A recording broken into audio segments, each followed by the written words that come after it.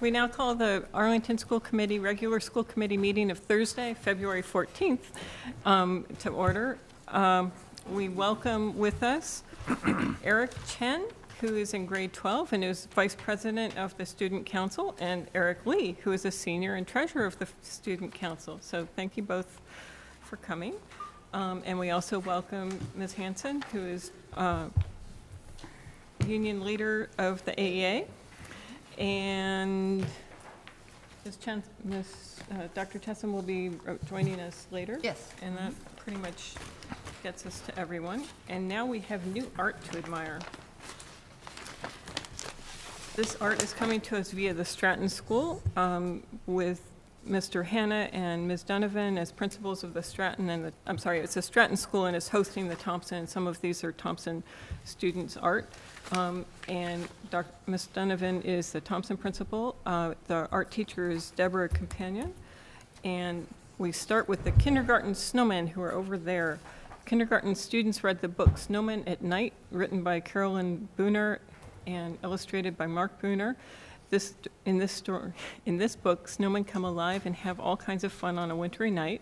After reading the book, students were encouraged to think of the many things snowmen might do and then create mixed media pictures to illustrate those.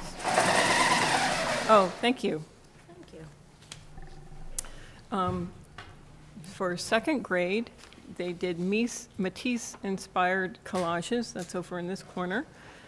Second grade students looked at several of Matisse cutouts. In particular, they studied Icarus from 1947 from the book Jazz. The students noted that the figure Icarus is a simplified form floating on a blue background. They talked about the story of Icarus and wondered about the yellow shapes in the cutout.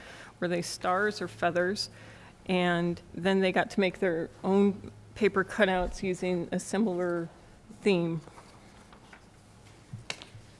In third grade, they made imaginary creatures. I think it's this one. They used their imaginations to create these fantastic creatures. They were given the task of inventing an entirely new animal out of parts of at least 3 other animals that really exist. They were challenged to think about the characteristics of the animal that made it unique and that could be seen, and then they set about drawing their new creation. And in 5th grade, did I do 4th grade? No, 4th grade got cut off. 4th grade, I think, is along the back wall. They studied abstract art by exploring the art of Wassily Kandinsky. They looked at his paintings and saw how they became more simplified over time, finally focusing on color and geometrical shape. They discussed how the colors and shapes brought to mind different images, and then drew a design using geometrical and organic shapes in oil pastel and watercolors to finish it. And then in 5th grade, maps, thank you. They made imaginary maps. Students were inspired by maps of places and fictional stories. They looked at maps from A.A. Milne's 100-Acre Wood, J.R.R. Tolkien's Middle-earth, and C.S. Lewis' Narnia. They talked about the different geographical features they noticed and how they were depicted in the maps, and then they drew one of their own, trying to give their drawings a sense of geographic logic so they appear to be real places, with mountain chains, rivers, cities, towns, and beaches. So it's a wonderful set of art and brings us for a colorful Valentine's Day. And given our wonderful weather the past weekend and today, I managed to find a quote that has both snow and is appropriate for Valentine's Day. This is from Margaret Atwood, and she writes, or said, "The Eskimos had 52 names for snow because it was important to them. There ought to be as many for love." And now we begin. Mr. Jameson, would you like to come to the microphone? The appointed place? Yes. And you get 3 minutes, and I know that we have a handout from you. Yes. And so this relates to a warrant article I filed for the town meeting. It's on the draft warrant. It's number 11, and I apologize for not providing the text of that. Basically, it's part of a 3-pronged program that I'm hoping to have come to pass in town to consider the rules and regulation relating to firearms in particular, in relation to, and I thought it was important to put it on the warrant this year for consideration. And that's sort of described in the first page of the handout. Second page is, so as you know, there are various bodies in town that control property. And the only one that has detailed restrictions on the possession or discharge of firearms beyond the overriding town-wide prohibition from discharging a firearm in the town limits is the Park Department. And so the town council and I thought it was a good place to start for potentially drafting either bylaw, or I'm perfectly open to expanding regulations. And I talked to the selectmen on Monday, Cemetery Commission yesterday, you tonight, and I sent Kersey something I thought previously, I don't know if it came through, relating to this. And I have to talk to the ARB and the Conservation Commission as well. So its overall aim as far as to have a thoughtful discussion of this issue in town. I think it's a relevant issue this year for town meeting. For each of the bodies that control property in town to determine how best to either enhance through the enactment of a bylaw amendment to the town bylaws, or through regulation, their position on that issue. You may find other aspects of the Park Department's bylaw useful, and Mr. Curro on the Board of Selectmen found perhaps the litter aspect would also be useful. So you may find other things there useful. That's why we provided that. I assume this will be referred to your subcommittee for whatever, regulations, or don't you have something that? Policy, maybe. Policy, yes. And maybe that might be a place to start. Any questions? I guess I don't know what it is the goal is. The objective is to have you look at the restrictions existing, which I didn't find any in the bylaws, to consider adding bylaw restrictions to, in particular, to the possession and discharge of firearms on school property beyond legal uses for police and policemen, or to consider implementing additional restrictions through your regulations. I'm sure you have regulations about what can and can't be done on school property, so that the regulations on town properties, which is 6 different agencies control them, might be more uniform, and versus the Park Department having strict regulations and no one else that I know of having strict regulations. And you say there's a town? There's a town-wide prohibition for the discharge of a firearm in the town. So part of this is also to work with the chief to publicize what the rules are, and what are any rules or regulations or bylaws that you might see put forth as part of this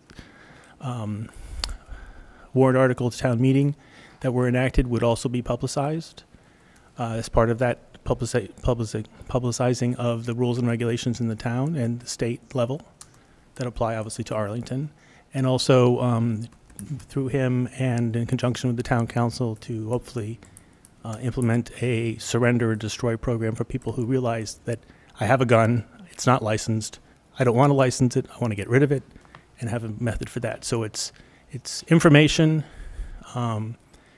making sure that our laws and regulations coincide with what you all want for each authority, and providing for just surrender if people wish to get rid of guns and ammo they have. Thank you. Okay.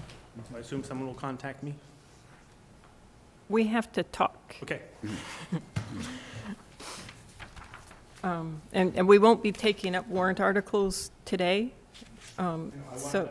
Yeah, I thought this would take some time, so I wanted to get things. Yeah, okay, thank you. Okay, at this point, we go on to the Arlington High School Program of Studies. Dr. Bodie, did you want to say anything, or just? We have this evening with us Mary Villano, who is the principal of the high school. Every year, we go through this process of reviewing internally our program of studies, both mainly looking at courses that we're going to be adding to our program of studies. And that's, again, the situation this year. Ms. Villano has brought these changes to the Curriculum and Accountability Subcommittee and had a vetting of this. And Jeff, who is the chair of that, may want to talk to the recommended course additions. But I think it would also be helpful to hear actually how these courses come about in terms of addition. And I think another thing that's important for people who are listening to know is that while we add these courses to the program of studies, the courses we actually run are totally student-driven. And we look for some minimum enrollments for those courses to run, but they become options for students. And very often, the courses that are offered usually come from an express need, so they usually are courses that do get the enrollment we're looking for. And Mary may have some more things she might want to add to that, as well as the chair of the subcommittee. Good evening. I have submitted a 3-page packet with the new courses we're proposing for this year. The full packet for the program of studies is essentially the same, and we've cleaned it up a little bit, did some formatting and editing of course numbers and things like that, but for the most part, there aren't any other significant changes in the program of studies. So the first category for changes, we have some new additions for our world language program. And the first one is a 2-year course called Latin Language and Culture. And this is being proposed to meet the needs of some students who really struggle taking foreign languages. And in the past, some of our students who are on IEPs or who have language-based disabilities struggle with languages, and we've waived the requirement in many cases. But more and more schools require 2 years of a foreign language for admittance. So it's really important that we provide something for students who really find foreign languages difficult. So this is a 2-year course. It's basically a full-year Latin course at a slower pace. So students will be able to take the class for 2 years. It'll count as a 2-year credit for Arlington High's graduation requirement, and it'll also meet the 2-year requirement for college admissions. And basically, it's a Latin 1 course, just offered at a slower pace, including Latin culture as well. So it's listed as Culture A and Culture B. The first course will be offered this year. The second one will be Part 2, which would kick in the following year. The next option is Italian 1. Catherine Ritz, our World Language Director, was able to acquire a grant that is going to fund a 1-section Italian course. And if we have enough enrollment and the interest is there, we'll be able to reapply the following year. And it's a renewable grant as long as the grant's being offered. So there's some potential for expanding it after this coming year. And we have a part-time teacher on staff already who can teach it, so we don't even have to go out and find a person who will teach 1 class of Italian. So everything fell into place nicely for that course. The last language course is Mandarin 4. As you know, we've had the Mandarin grant for the last few years, and we've been slowly building that program. And now we're able to offer Mandarin 4 for the students that have been in that class for the last 3 years. It's a small number, so those students will be merged with Mandarin 3.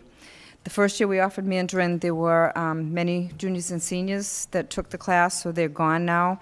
But we are slowly building a base of students that are starting with grade 9 and continuing on. So it looks very hopeful that our Mandarin program is going to be solid and will grow continuously. So it's great that we can offer Mandarin 4 at this point. The next category is math, and Matt Coleman, our math director, has started doing some reorganization of our math courses and is really looking at a grade 6 to 12 continuum.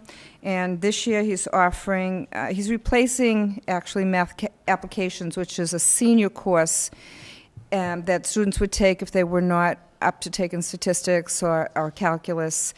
And it's called quantitative reasoning. It's being offered at curriculum A and curriculum B levels. And there's just a change in the basic curriculum of the math applications course, so it's more relevant and more suitable for what they may need as they move on to college after high school. And the last course is a course that we've had in the past. It has not run in the last few years, but Matt is hoping to get it back running at the high school, and that's AP Statistics. Next category is visual arts. We've had a very popular ceramics program for many years. The teacher that has been teaching this class is really suffering from significant health issues with her hand and her shoulders, making it very difficult for her to continue working with the equipment in ceramics.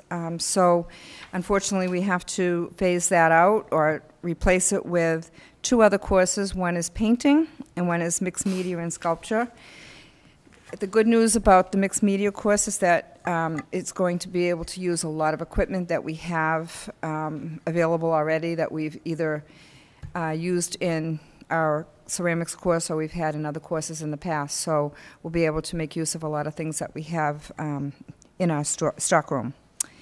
And the final course in Family Consumer Sciences is Bake Shop Science. That is a course we had in the past, and it was eliminated during one of our budget cut years. And it's a baking course, but it really focuses a lot on the chemistry of baking and has a lot of science concepts built into the curriculum. So it's a hands-on fun course, but really talking about the science behind baking. And that's it for the new courses that we're proposing. Mr. Thielman? So our subcommittee met on Monday, February 4th, Paul, Bill, and I, and we approved this unanimously. It's revenue neutral, and it's needed additional programming and courses for the high school, so we recommend it. So I move approval of the changes to the AHS course of studies as described by the principal. Second. Okay. Does anyone else want to speak to the motion or to ask questions? Ms. Chaim? I just would like to thank the curriculum, and I'm not going to say your whole name, subcommittee and the staff at the high school for reintroducing some of our more rigorous classes, such as AP Statistics and the upper level Mandarin. It's nice to know that our students that want to push themselves will have more opportunities to do so. Thank you. Anyone Pass that else? on. I had a couple of questions. I wonder if the Latin, given our recent problems with the MIA, does the new Latin course, would that fulfill their guidelines for I'm sorry, credit? I had trouble hearing you. Would the new Latin course fulfill the MIA guidelines is it substantive enough? MIAA? The athletics. You mean NCAA? That was NCAA. It was NCAA, it's true. NCAA. Okay. They stuck their yeah. nose into high school. Yeah. Okay. Yeah, it's a curriculum A level course, so yes, it will. Yeah. Okay. It- I'm not sure. Yeah. NCAA got involved. There were some high schools that were not requiring rigid courses and made students ineligible when they got to the college Right, level. I'm talking about the Massachusetts one. Their only concern is whether they pass courses or not, Okay. not the Not the level, stringency of okay, the but course. anyway, so that's Yes, not it an will. issue, okay.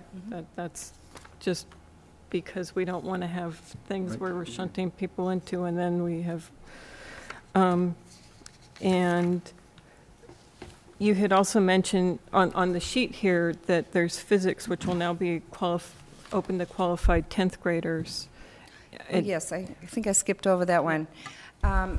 Generally, that's been offered for juniors and seniors, but there has been some concern about students taking lots of AP courses during junior and senior year. And so Larry Weathers, Director of Science, thought that for a small number, this is really a very small number of students that would qualify for this, who have a strong interest in science, if they took this as an elective their sophomore year, providing that they have the skills they need to take the course at that time, they could take it as a sophomore, and it would reduce the number of AP classes that they would take junior or senior year. So it's trying to spread it out a little bit. But for most students, this would not be an opportunity for them. Okay. Mr. Hayner? Just to follow up on that, does the school have do we have a policy on the amount of AP courses a student can have during their high school career? We do not have a policy at this time. We do have a committee that's working right now consisting of parents, students, and staff at the high school to talk about the overall concerns around kids taking too many AP courses and stress. So we've met a couple times, and we're not sure if we'll come out with a recommendation or what the result will be, but it's something worth talking about. Thank you. Okay.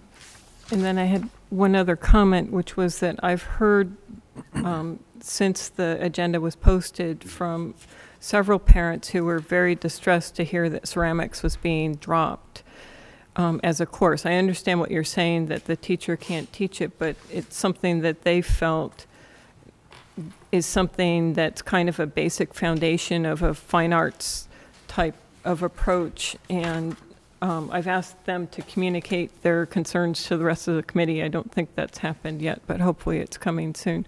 But, Mr. Hayner?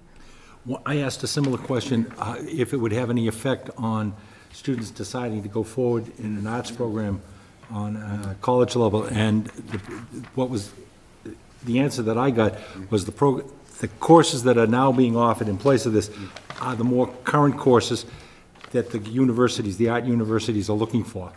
Ceramics is something, I don't mean to minimize it, but the newer courses are the better courses that the universities are looking for.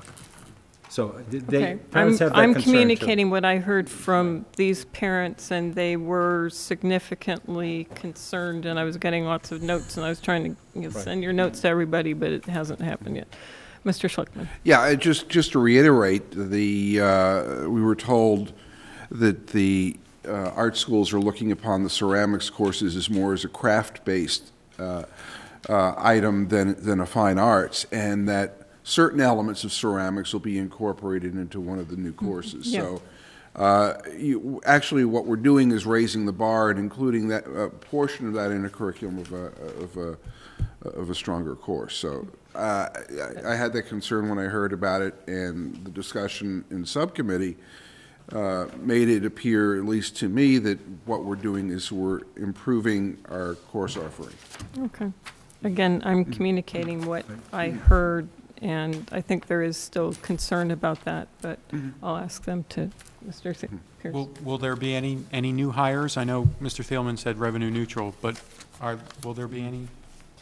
With this plan, I don't think so. There's a small number of students taking Mandarin. I think sometimes students might move from one class to another, but in the end, you know, it's an even swap. Like the math classes are replacing other math classes. I don't foresee that we're going to need to add staff for any of these, no. The Mandarin class will be merged in with the Mandarin 3. Is it always a one-to-one swap, like in terms of? Not always. But what happens is if we had 25 students taking Italian, that probably means one less section in some other language, possibly. So what we do is we look at our numbers and we base our staffing on that. So another language could drop a little bit. So we really look at the numbers of kids overall when we staff positions. Does that make sense? Yeah, one last question. And the kids do, when's the due date for everyone to select? When? Well, we're just starting that process now. Yeah. During the month of March, a majority of the students will be selecting courses, and we'll start looking at numbers in April. And that's when we start deciding how many teachers we need for every subject. Okay. Dr. Bunny? There might be a little confusion when we look at the budget later, because we have money set aside for Mandarin Chinese. The situation is that we have been able to staff some of our Mandarin sections with a teacher from China, provided through a grant from the State Department. So we actually have someone who probably will return, who's that person's money is already in the budget, but we are going to have to supplant the person who came through the State Department grant and add another 0.2 to be able to do the other section. So what the budget is reflecting is the money we need, but the actual people may be a little bit less than that, if that makes sense.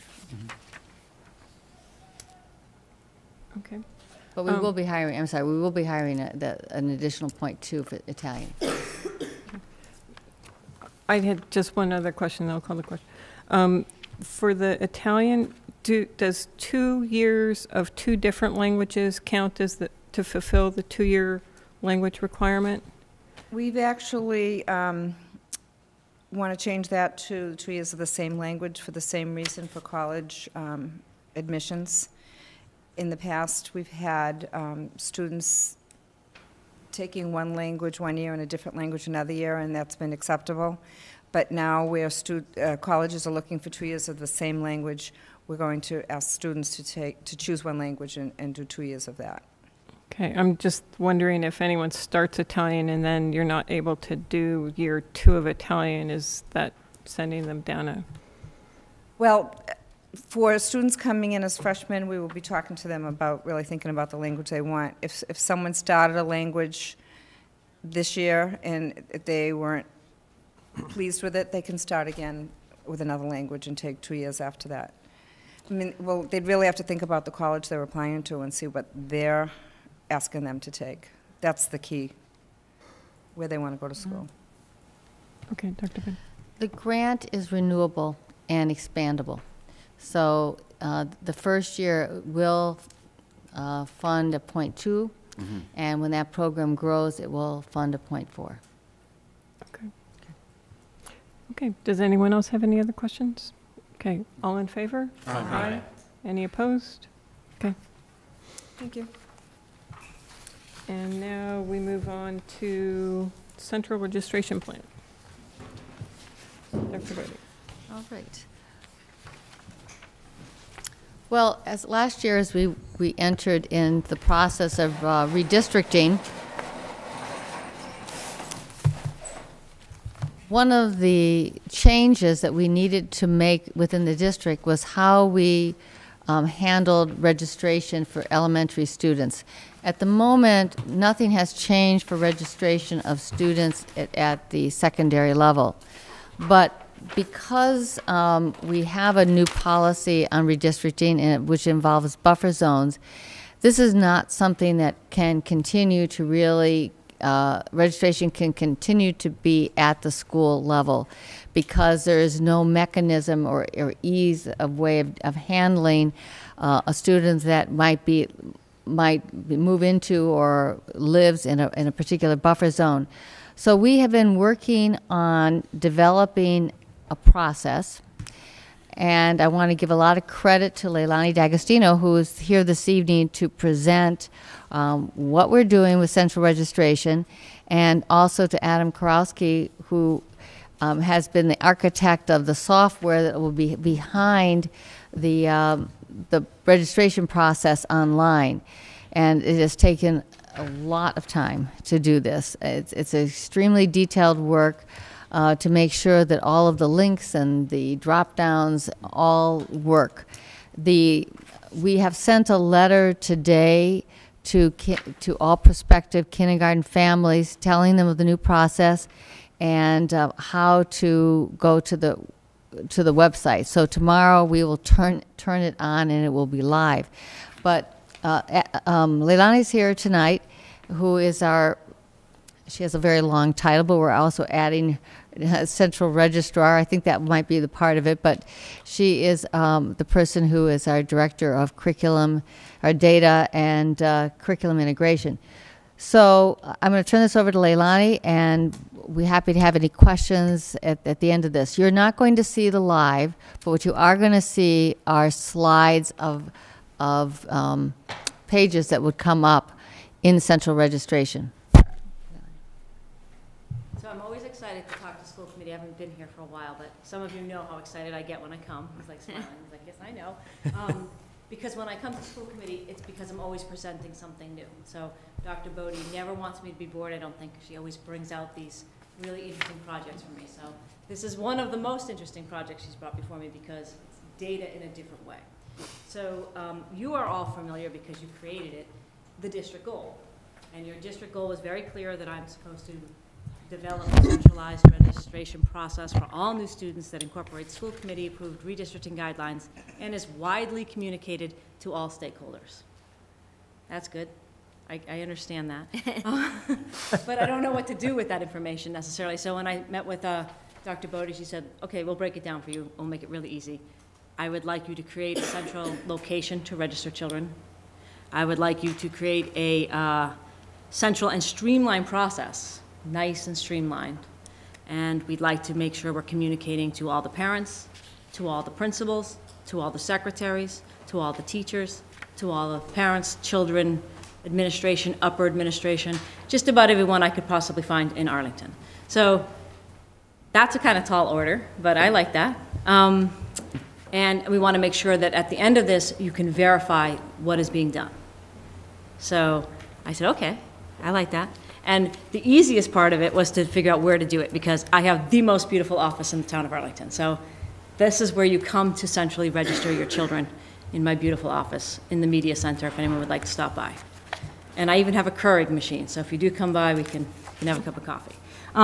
But seriously, on a serious note, the task is to look at 7 different elementary schools to figure out what each one is doing and to find a way to make sure we're touching all those schools and all the incoming children, not just kindergarten, 1st grade, 2nd grade, 3rd grade, 4th grade, 5th grade. And when I looked at the 7 elementary schools, I realized that the end goal is the same, children in classrooms. But the way each school did it was very different, and I congratulate all 7 of our elementary schools because they do an excellent job. They bring those kids in and they bring the parents in and they do a great job, but it's different enough that it's not centralized. So I had to step back from the project and just stand there for a minute. And that little person on the screen, that's me. And you'll see me throughout this presentation. And that little person represents change. You all know Dr. Bodie likes things to be progressive. So when we began this process last year, it wasn't just to do it and finish it, it was to do it and to make it up to the minute, make sure it's always streamlined. So you'll see where we started and where we're about to go with kindergarten registration, which will then filter right into central registration. So today, for example, I was doing central registration, knowing that in 2 weeks I'll be doing kindergarten registration, knowing that I'll be doing central registration after that. So they all work together. So I want to communicate to the parents, and we began the process with, come on in and sit down with me and fill out some paperwork. And so people were dropping by all the time, anytime. I couldn't leave my office. So we decided that wasn't really going to work. And so then we decided, let's put it up on the web. So now I'm going to walk you through a little bit of what it looks like if you were a parent. And none of you have come for central registration. I would remember you. So hopefully this is going to be new to all of you a little bit. We begin with a request from a parent usually that says, my name is John Doe and my son is going to be coming to the school. Could you tell me what I need to do? And so I was sending these nice little emails out to people, and it kind of highlighted what the forms were that they needed to find. And at this point, you don't have to read what's up there, but at this point it was saying, if you go onto the website and you click on the parent form section, you can find all these great forms. Let's download them, let's fill them in, and bring them into ACMi. Not sure that's too realistic. So we thought about it, and we said, we can't get them onto the website and then get them over to a central parent form place. We need to have a registration place. And so we have created this great spot called registration. and it's all right there for you. And the parent clicks on the form, prints out the PDF, fills it in with a pen, brings it into ACMi, and the process moves on. Now, I just made a little mistake. I don't usually like to go back, but I want to go back. Because you see me in the corner? Anytime you see me, that means I'm going to make a change. So this is what we started with, this very simple process. And now starting tomorrow morning, Dr. Bodie, at 8 a.m., our new website will be up there. And when a parent goes on to registration now, they can select kindergarten, they can select elementary, or they can select middle and high school. Kindergarten and elementary are pretty much the same. This is all talking about where to call if you need some help. Give me a call. I can help you walk you through it. Right here where it says click here to access, tomorrow that'll be a link which you will click on, which will bring you directly to the forms we want you to fill out. So if you remember my previous slide, I'm listing all these different forms, and I'm asking you to fill out each of these things. Now you're going to click a button and type your answers. And that's Adam's thing, and that's fabulous. What he did is just amazing. It's 7 pages. So we condense everything down to 7 pages. In addition to doing that, we are going to ask parents to bring us some information. I want to see your driver's license. I need to see 2 forms of proof of residency. We'd like to see your child's birth certificate. So we're going to be taking some back, too. Originally, when the parent came to sit with me and they brought all this stuff in, we had this nice little checklist, and I could check off what they brought in, and I could let them know that they had to bring in their health stuff. And, you know, that was working well, and we let them know what school they'd be going to. Now, with the redistricting, we can't release that information necessarily right off the top. And the nurses were saying, well, if you're going to collect all this other stuff, you might as well collect the nursing stuff. And we agreed. I think that sounds fair. But remember, there's a little picture of me down here, so we found a way to make this even more streamlined and a little more efficient. So now you have a real checklist at the beginning, not when you're sitting in my office. When you're at home in your house and you're running your program, you can check off that you have all these things. If you want to write some notes about some questions you might have when you're sitting in registration, you can go ahead and do that there. So we just tried to streamline it just a little bit. I don't know how effective this is because we haven't used it yet, but I will let you know after the 3rd week in March, because that's when we'll be done with kindergarten registration. And we are hoping that all 400 and something families comes to see us in those days. So then we want to move on. That's what I do for the parent. What happens when the parent walks out of my office and I'm holding all this paperwork?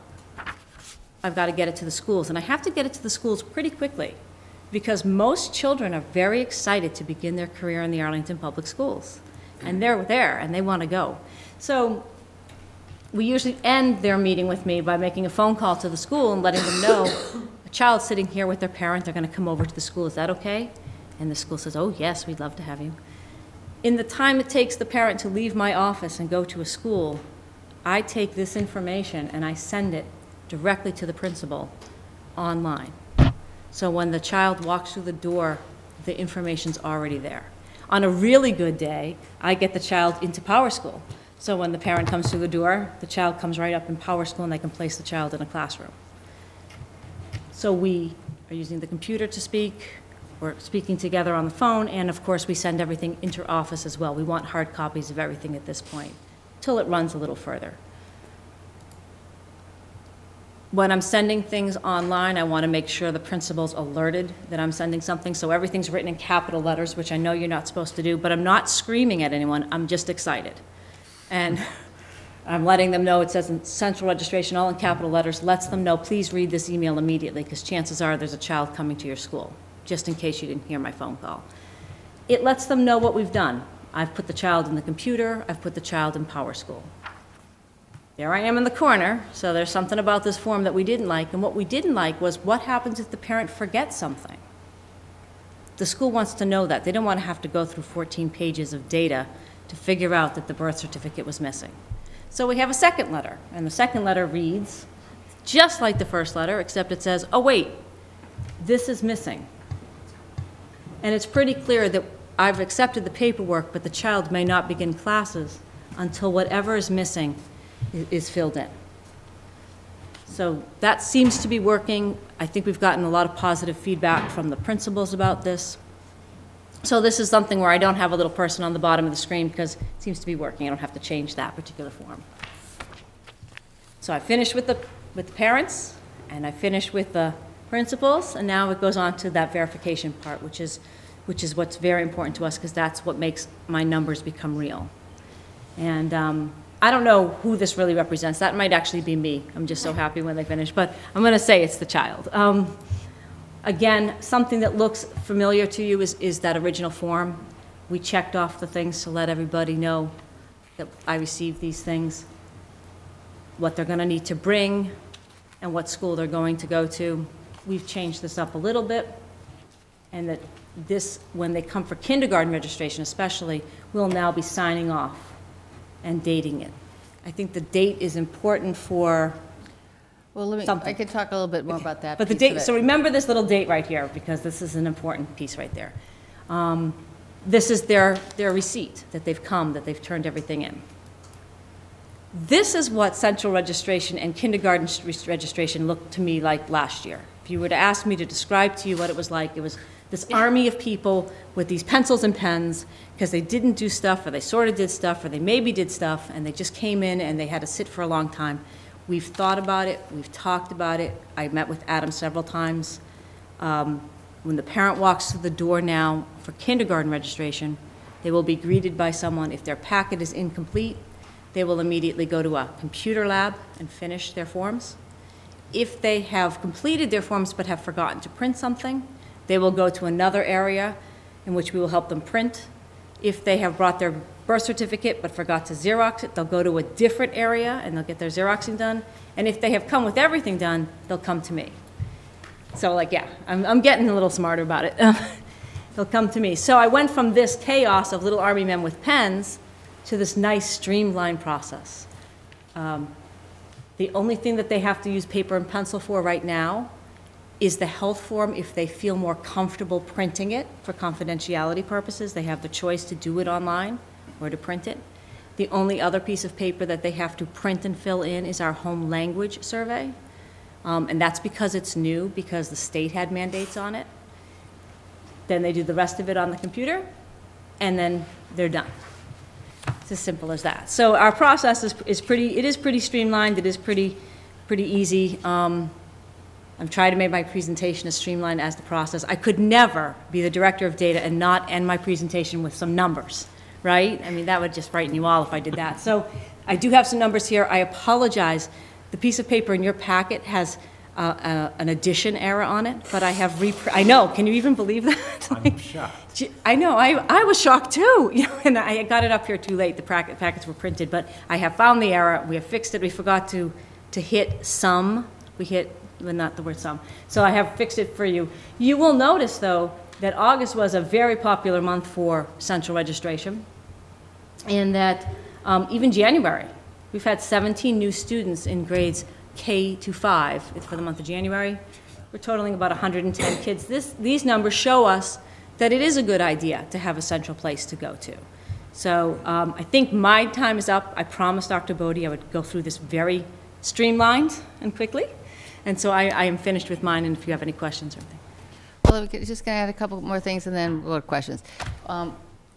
When a parent goes on the software, they're going to type in their address. In fact, you do it by a drop-down menu, and you do a drop-down menu for the number of the house as well. And what will come up is an automatic fill-in of what your district is, whether it's Stratton or it's going to be a Hardy-Thompson buffer zone.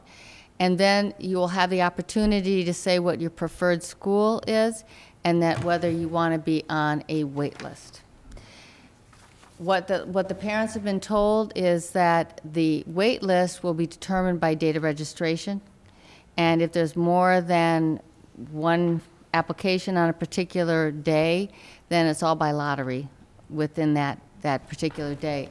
So I think that in doing this and having this particular incentive, I think that we're going to see a very heavy first week. We have set up 5 nights for kindergarten registration. All of this now is going to be in the late afternoon, evening, from 4:30 to 7:30 at the high school. They really have worked really hard on getting a very streamlined process going on, so it should go very smoothly, and it will go very fast for any family that comes in with everything filled out, because you'll just go right through the centers and move forward. But I think that to the committee, you wanted to know a report back in the fall as to how many, by each one of the districts, how many, I should say the buffer areas, how many had their first choice and how many came off the wait list and how that all looks. And with the software that Adam has developed, all of that data will be possible. The other nice thing about the software that Adam has created, it's very important to us, but it's it may not seem like a big thing, but it's really important. All of this information will be on the system, and then we're going to be able to download it into PowerSchool. And so we're going to be able to populate right away our data management system, which is going to be terrific. So those are the main other features of this. Okay, Mr. Hayner. I don't know if you're directly involved, what if there are legal documents dealing with custodial? Is that, That's part of it, too. They have to bring in proof of guardianship. But it's also, there's also issues there as well, and we have to have the original, but there are also issues around J1 visas, but we don't need to talk about that tonight. my question with that, when you're sending documents over, some of those documents have to be in the school where the child is for them to potentially deal with that. You're not transmitting that. How do they get to the school? We put them in a sealed envelope and we send them to your office. We only take we have them bring the original, but we only keep the copy. I understand that. Yeah. But it all goes- My concern was the transmission of the document because of the high sealed envelope. sensitivity of that document. It does not go scanned, it goes hard copy. Fine. Thank you. Ms. Heim? Thank you, because this is very comprehensive, and I work in a district that has essential registration, so in looking at this, for the kindergartens, it's very clear, very straightforward. I'm wondering for the elementary level students, are you making sure that you collect all records from their former school when they centrally register as well? We have a particular form, and it asks, what was your previous school?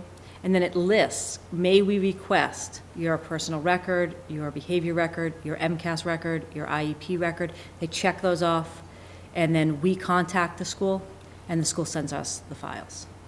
Okay. And they have to sign that yes, we can seek that information. And does receipt of that information, not necessarily the MCAS, because they're going to get transferred to you anyhow by the state, but the attendance, the conduct, and the transcript, are receipt of those dependent before we assign them to their school, or can that be pending?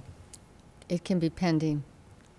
Okay. There's only a couple of things that are absolutely necessary before you can actually, and that is your vaccination records, some of your health records. Without that, we can't admit you. I know that it's within our legal rights to require that when the child registers before we give them an assignment.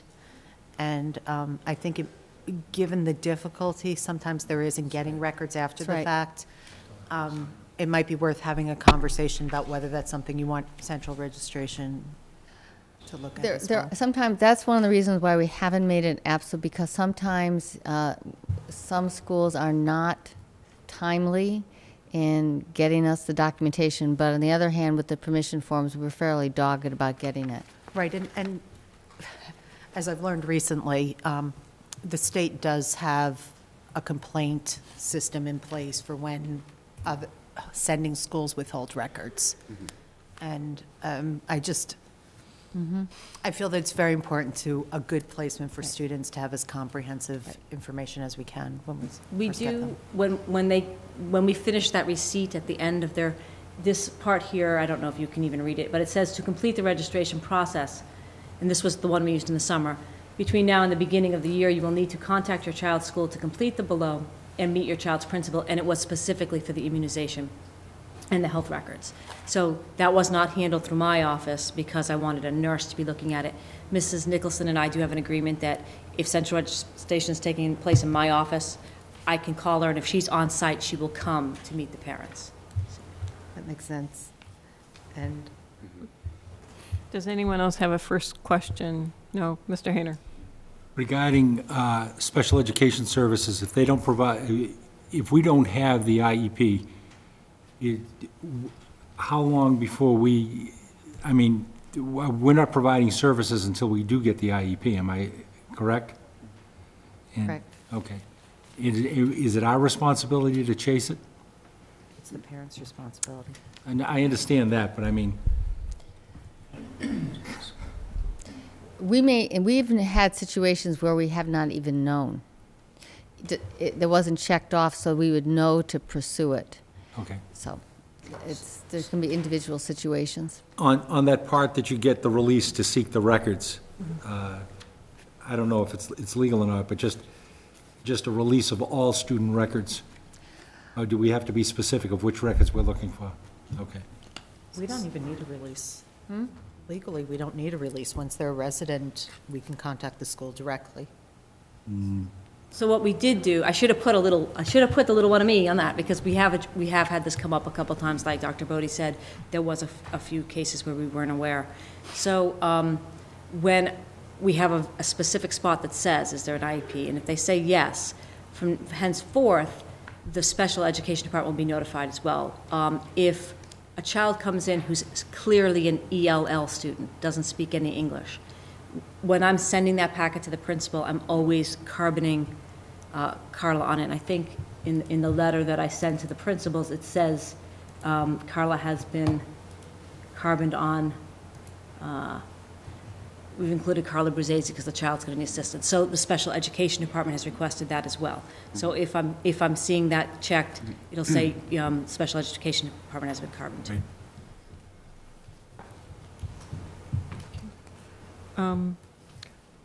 I wondered how you're letting the elementary students know about and middle and high school students, the people moving in, how are they finding out about central registration? Well, now when you go right onto the Arlington website, right on the right is a whole thing called school registration. And then currently when you click on it, it was like the second slide I showed you. But now starting tomorrow, when you click on it, it will stay up at the top, kindergarten, elementary, middle school, high school, and you'll click on the appropriate link. So the elementary would address the forms they can do online, and they call and make an appointment with me directly. Middle school and high school, they're directed to Karen Gillis at the middle school and Nancy Cacavaro at the high school. But also, there's some people who will come and not look at the website. Yep. And their tendency is to just call the school that they think that they're going to go to. And all of our building secretaries, I've told them that directs them to Leilani D'Agostino, both the phone number and email address. In fact, in most of the schools now, I think they have a sheet of paper they just give parents, or they certainly give it over the phone. And they call and make an appointment. So there's both an oral way through the schools as well as the website. And all the school websites are being updated too, because they've all had information about, on the different elementary school websites and stuff have had. That will all have to get updated, yes. I think Claudia, certainly we've discussed, she will break the links Right. and readjust them. Okay. That's fine.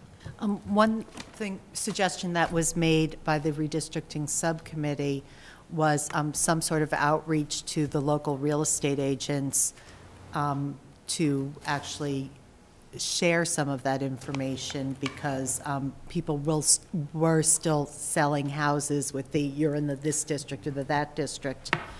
I would wonder if that sheet that some of the schools have put together might be appropriate to actually just provide copies to all the agents in town, and that might streamline the process further. Yeah. We have not done that yet, but I do remember that suggestion. Thank you. Okay. Does anyone else have any other questions? I guess one last thing, I'm wondering if the parents come in and they don't speak English as their first language, what accommodation do we have for them to communicate with them? Oh, I am very crafty on that one. All right, go ahead, Alex. We have had several of those, actually. So sometimes I will call on Carla. I know at one case we actually found someone to interpret some of the materials. I know the home language survey is in multiple languages, so they will, let us know what they're kind of looking for. And we've gotten, knock on wood, we've gotten those who have come in through the process. The letter that's going out to all the children that we've identified through the census, there's, besides the letter from me, there's also another letter which tells them in several languages that if they need this translated, who to contact. And we will get them translated. That's Okay. what we'll have to do, yeah. But also, one of the things that this is a more of a general comment in addition to central registration, is that the iPads have the ability for two-way communication between people. You can go to, I think there's 28 languages. It's one of the things that we thought why we were really attracted to this, so that, let's say a principal wants to talk to someone who doesn't know any English, but they know the home language, they can type the question in on the iPad in that language. There's a translator that the other person sees the question in their language and types back in their language, and then that can go back and forth. Now, that is not the way we want to conduct it all the time, but we certainly have that as a tool in addition to translators. Okay. Anyone else? Okay. Thank you very much. Thank you. Thank you. Ms. Augustino. And we look forward to updates on how it's proceeding. We'll let you know. It's the first 3 weeks in March, and it's in the letter. I guess we probably should have put that up on a slide as to the dates, as for people who are listening. But it is all going out to everyone that has shown up on our census. It was mailed today, and it should be there tomorrow or Saturday. And the dates are up And on the the website? dates are the first 3 weeks of March. They're evening dates. We've changed up the days of the week, so in case one particular weekday does not work, but they all are from 4:30 to 7:30 here in the high school. And the first week, Leilani, are Tuesday and Thursday, right? Yep. Tuesday and Thursday of the first week. Oh, you got the letter right there. Okay, thank you. They are on the web. And they are on the web, but just so I can say this to see if anybody's listening, on the first week of March, it's Tuesday and Thursday, the 5th and the 7th. In week 2, it is Wednesday and Thursday, the 13th and 14th. In week 3, it's the 19th, Tuesday the 19th. And we've also have a snow day that week of Thursday. Okay. So these are all up on the web, everything else? Everything's on the web. Send it back, okay. Okay. Oh, Mr. Schlickman. Just to make sure, there is no advantage for people to show up at 4:30 on March 5th over any other time. Over any other time, no. We have a But- central registration process in Lowell, and people think that the first person in the door has some advantage over everybody else, and it's very crowded, so space it Can I out. clarify? I thought that There's- there's no advantage if you don't live in a buffer zone. If you do live in a buffer zone, there is an advantage. I was going to say, there's an advantage of coming on the first day, but there's no advantage of coming at 4:30, because okay. because it's the date rather than the time that will create the wait list on a lottery basis. Then you might have an interesting line there on March 5th. We are planning to staff really well that first week. Okay. Okay, anything else? Nope. Okay, and we move on to budget, but before, I'd like to acknowledge that we are joined in our audience by our two state reps, Mr. Garbely and Mr. Rogers.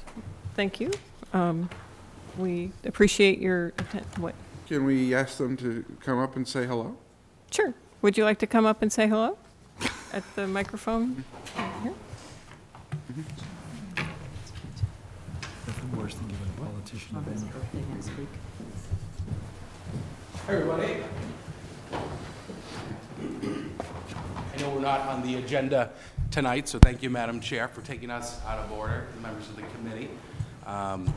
So I'm joined here with Representative Rogers, who wanted to come and see a school committee meeting, and we didn't want to be on the agenda because we thought we would just come by and say hello. I know you're about to get into the budget debate, which obviously will be a very interesting conversation. I once chaired the budget subcommittee, so I know it's not easy to do that, waiting for the state to do their budget, which we are heavily involved in right now. We had our first Ways and Means Committee hearing this afternoon in Gardner, or earlier this morning, that went into the afternoon in Gardner Auditorium with a full committee, and it's going to be a great conversation. And actually, one of the Ways and Means hearings will be held on March 4th in Arlington. And we'll be hosting that hearing, and it's going to be at 10 o'clock in the morning, but I will send more information to the committee on that, and the topic will be on health and human services.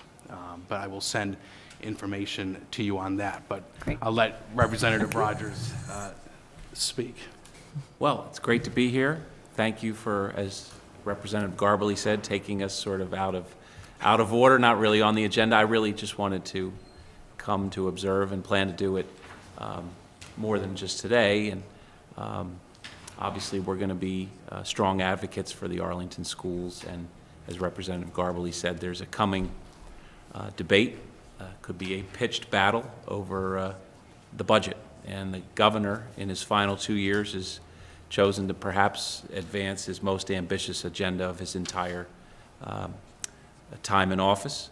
And I, for one, am hopeful that there is success in convincing the legislature to invest more in education, which is, I think, vital and has been underfunded, in my opinion, for a lot of different reasons. So I don't want to intrude too much. I plan to just observe today, but thank you for being so gracious to ask us to say a few words. I really appreciate it and look forward to working with you.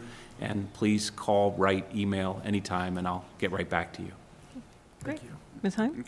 I'm going to start by thanking you in advance, Mr. Rogers, for everything you're going to be doing for us in the future. But since Mr. Garbely, Representative Garbely, is here, I want to take this advantage to publicly thank him. On State Civics Day, he went out of his way to help arrange for some of the students that were participating to get a special tour of the State House, get to actually sit in representative chairs, and left a very positive impact on a number of young people about what their role in future politics and just the state of Massachusetts could be. And so even though you're no longer on the school committee, we appreciate everything you do to help the students of Massachusetts. Thank you very much. I know many of you have actually sent emails. I received emails from a couple of school committee members today on revenue. And so we will be having that conversation, but I do agree with Representative Rogers on that front. Great. Thank you very much. Thanks. And thank you for joining us in our audience. And now we move on to budget. Yes. All right. This evening is our planned budget presentation. This process began back in the fall. And as we do every year, we take a look internally at where we are, what we need to be doing in the way of resources to improve. Some of our improvement isn't so much related to budget, but it has to do with systems or professional development, the way we do things. But as you're aware, back in the fall, the administrative team created a list divided by tiers in terms of particular things that felt that we needed for the FY14 budget and for outgoing years. So that process began, as I said, back in November. We had the principals come and present in December, both discussion about their perspective on the budgets and their needs for their schools, as well as their improvement plans and how the improvement plans for their schools related to the budget. As the process evolved with the budget subcommittee, we're very much a part of this and setting up the timeline for where we are tonight.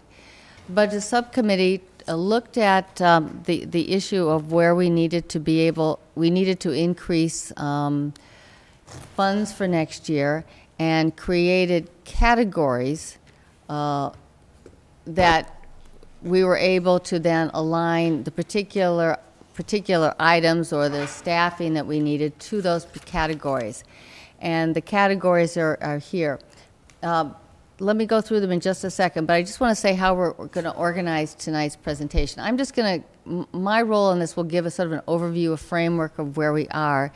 And then Diane Johnson, who, as you all know, is our CFO, will go through the specific numbers. We will then take a look at the budget books.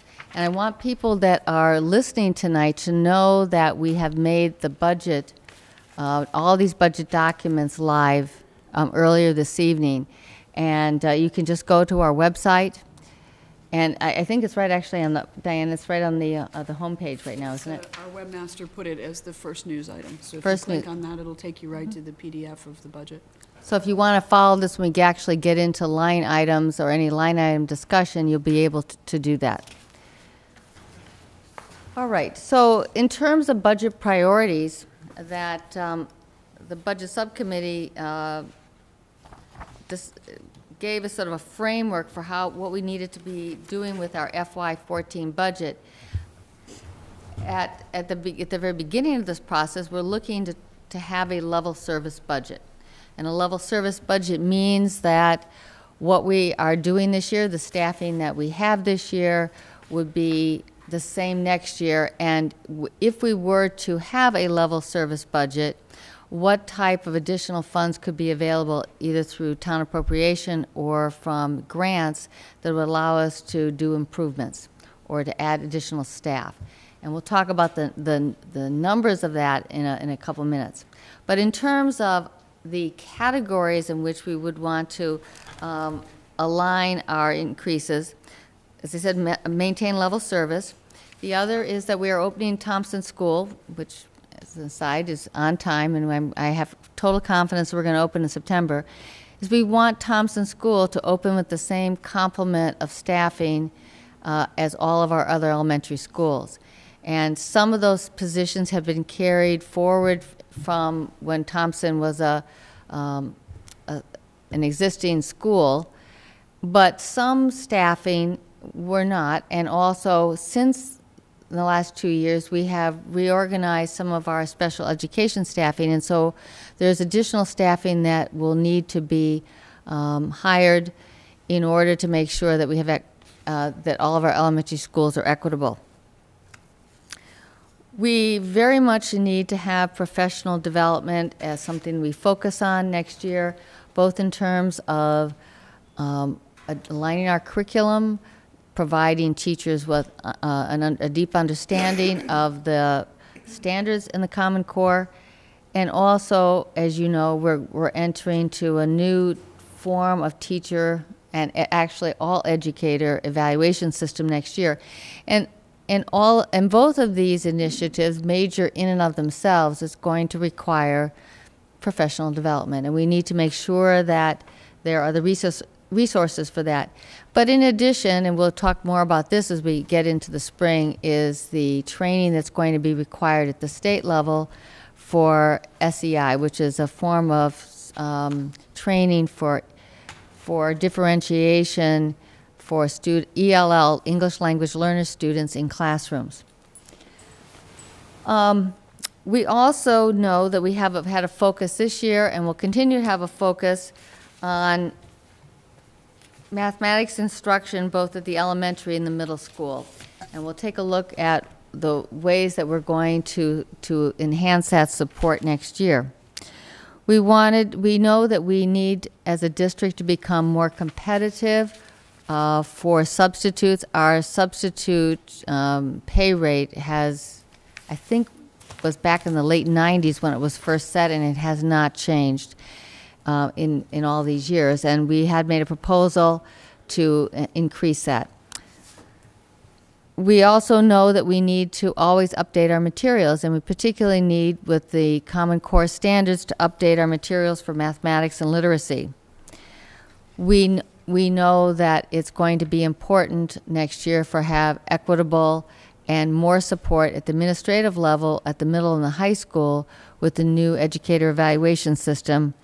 And we also need to provide for staffing reserves, both for enrollment increases and perhaps for any kind of special education services.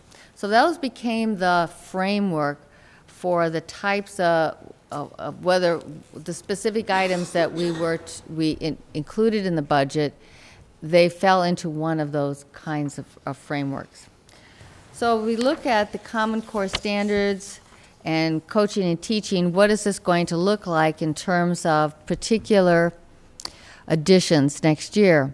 And we are looking for 2 elementary math coaches and 1 additional middle school math support teacher.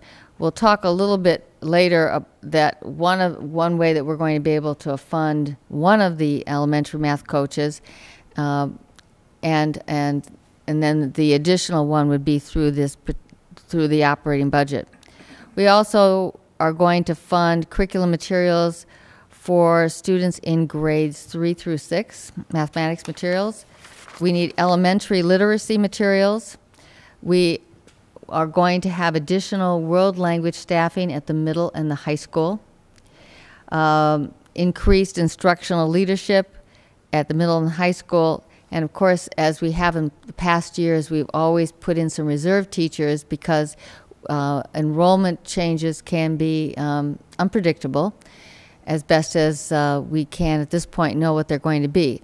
Our hope, of course, is that the new buffer zone redistricting system we have will help equalize that a little bit and perhaps make it a little bit less unpredictable in terms of staffing. So going to another important focus is enhancing education for all of our students. And as you know from Kathleen Lockyer's presentation back earlier January, she talked about the way that we are going to improve our delivery of special education services next year. And the improvement is in several ways. One is that we are going to have two learning specialists to support students at each elementary school. Currently, we have only one, except for at Pierce. Well, all the six of the elementary school will have two. Pierce will remain with 4 learning specialists. And each one of those learning specialists will have a teaching assistant that they work with and can help with the learning needs of the students. And we're going to be dividing it into a K2 grouping and a 3-5 grouping at each one of the elementary schools. As an aside, we can talk a little bit more about this in terms of funding, but a lot of the special education changes that we're doing, we've been able to identify ways to have that be somewhat of a wash with our current system by just how we've reallocated teaching positions and TA positions going forward. So we are also, as I said, looking to provide related service people at Thompson. We're going to need a half-time psychologist and OT so that we can keep, as we have done this year, building-based models. We have found that the work we've done this year already is both certainly anecdotally very successful. It will be helpful to see what the data shows in terms of student achievement as we move forward. But certainly in terms of how people are perceiving it, they find the changes this year even very beneficial. But we also need to have another board-certified behavior analyst and some more behavior support personnel. And then we'll have teaching assistants for both short and long-term needs. So moving forward, in terms of another major category, infrastructure support, you've already had the presentation on central registration, but one of the things that we know already, and in fact we've been sort of piecemealing it this year as best as we can, is that we do need support in central registration, which we call the Student Enrollment Center. Another change is that currently we have 1.45 vacant custodial positions, and we're thinking of changing that and creating a night supervisor. So we'll have a day supervisor, and then we'll also have a night supervisor. And then going back to one of the categories of substitute, we are going to increase the rate of pay for both daily and long-term substitutes. And Diane can tell you what she's figured out as to what we can actually be able to offer within our budget next year, which will be a marked improvement. So that's sort of an overview of what the categories were. You've had that tiered list, and we've been able to slot pretty much, in fact, everything that we had in that Tier 1 and Tier 2 star levels, fits into one of the categories that the school committee has determined that is the areas they want to see the enhancements. And we've been able to, through some creative budgeting, looking at grants, reorganization within the district, we're going to be able to fund next year in the budget, in FY14. So I think we're moving now, and Diane can talk more about the specifics of the numbers. But before we move into that piece of it, I don't know if there's anything that you'd want to ask, and maybe it will come up when we actually get into the specifics. Mr. Hayner. Just a quick question. And do we own the custodians, or does the town? We do. We hire them, they're our Fiscally. employees? Fiscally, they're in our budget, we pay them, they come out of our money. I understand. Do we hire them? The hiring process is handled under Mark Miano, who is technically under the DPW director. Mark Miano is the facilities manager for the entire town. Okay. So we pay for them. We manage, well, can a principal authorize overtime for them? It's usually done in concert with Mark. I mean, Okay. it's discussed together, and I sign the slips, so I know okay, about it too. It's just a confusing thing. It is confusing. It is kind of a hybrid model, and without the diplomacy of Mark Miano, it wouldn't work very well, but it does work pretty well. It works well because of the people that are doing it. People work very well together on this. But absent that, it could cause lots of issues. Yes. Okay. Thank you. Any other this level question? Okay. Nope. Why don't we move on? All right, Dan. I don't know if you need to. Oh, sorry. You want me to go past this? Yes, please. Right there. Is that where you want to be? Yes, thank you. The total amount for the FY13 budget was just shy of $51 million. We're in our revenue anticipations for next year, we have a solid number from the town appropriation. That number continues to include the $970,000 offset for kindergarten fees, so there will be no kindergarten fees in this budget. And it represents the growth that's been laid out in the multi-year plan that's done in cooperation between town and school. Grants, the entitlement grants are projected to drop by 8% in this budget scenario. That's very conservative, but since we don't know what's going to happen in Washington, at the time we were building the budget, that seemed like the safest model to make. However, if you compare the numbers in actuality, it doesn't look like there's much of a drop, and that's because of the influx of the Project Success grant that's coming online in this budget cycle. And our revolving revenues are roughly flat. We're using our actual FY13 circuit breaker number, because we know what that'll be, and that will be funding FY14. And there's a slight reduction in what we think we're going to take in for building rental revenues, and we've eliminated the lab credit. So those are the basic revenue assumptions that this budget is built on. That gives us a total increase in revenue just shy of $2 million. And just to graphically represent the allocation of our budget, the town appropriation in this budget is roughly 90% of our total funding, but it is important to remember that grants and revolving fees and reimbursements make up a significant part of our budget. It's particularly important when we get to town meeting because we're an unusual department for the town in that respect.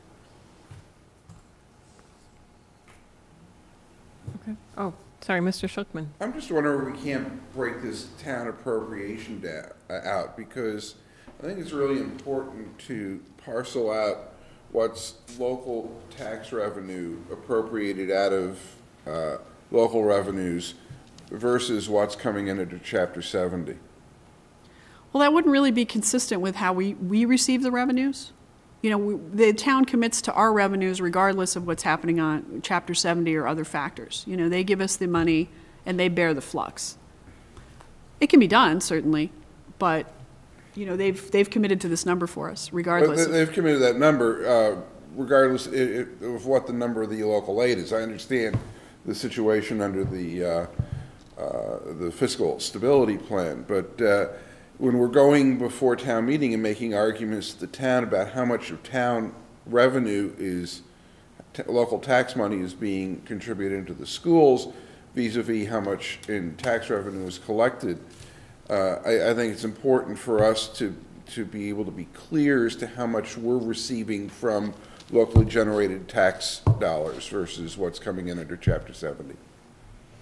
So, just to clarify, since I'm not sure, so would you just break up what the current split is? Another slice of the pie. Right, yeah. but I'm saying you would just take what last year's We do have split was? we do have an estimated number for Chapter 70 under House 1, and we should use that as our baseline number right now. Okay, but that's, I'm saying which number you're using last Yeah, year's but if estimate. you're talking about the fiscal 13 budget, we use the number that was actually appropriated Yeah, okay. by the legislature. For fiscal 14, we're using their projection. Okay. Because, I think that, in terms of dealing with town meeting and parents, it's important for people to understand that difference. And we are talking on the floor of town meeting about how much of the money is being raised from local tax revenue. And that's sort of the bottom line on budget 20.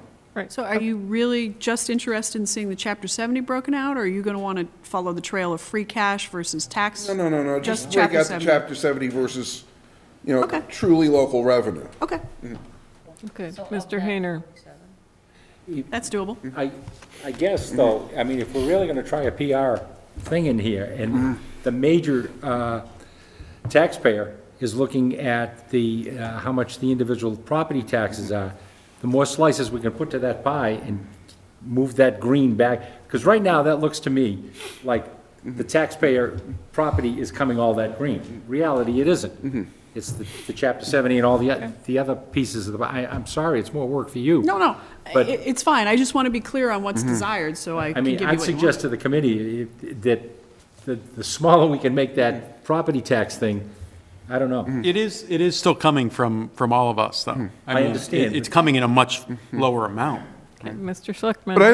But I think there's an important argument to be made here, is that under the terms of the fiscal revenue plan we've got, if our Chapter 70 aid increases, the town will give us less money, Right. because that's the agreement. They've agreed on the bottom line. You mean the town will give us less money Less out money of property of town money. So we're taxes. not, because it's an unusual position that in most towns, if the Chapter 70 money goes up, it's, more money to the schools. But if all of a sudden the newspaper reports that we're getting another $1 million in Chapter 78, all that's going to happen with this is that same number is going to go, and that pie is going to shift a little. right. And these are important things for us to be communicating within our budget document and our budget Okay. process.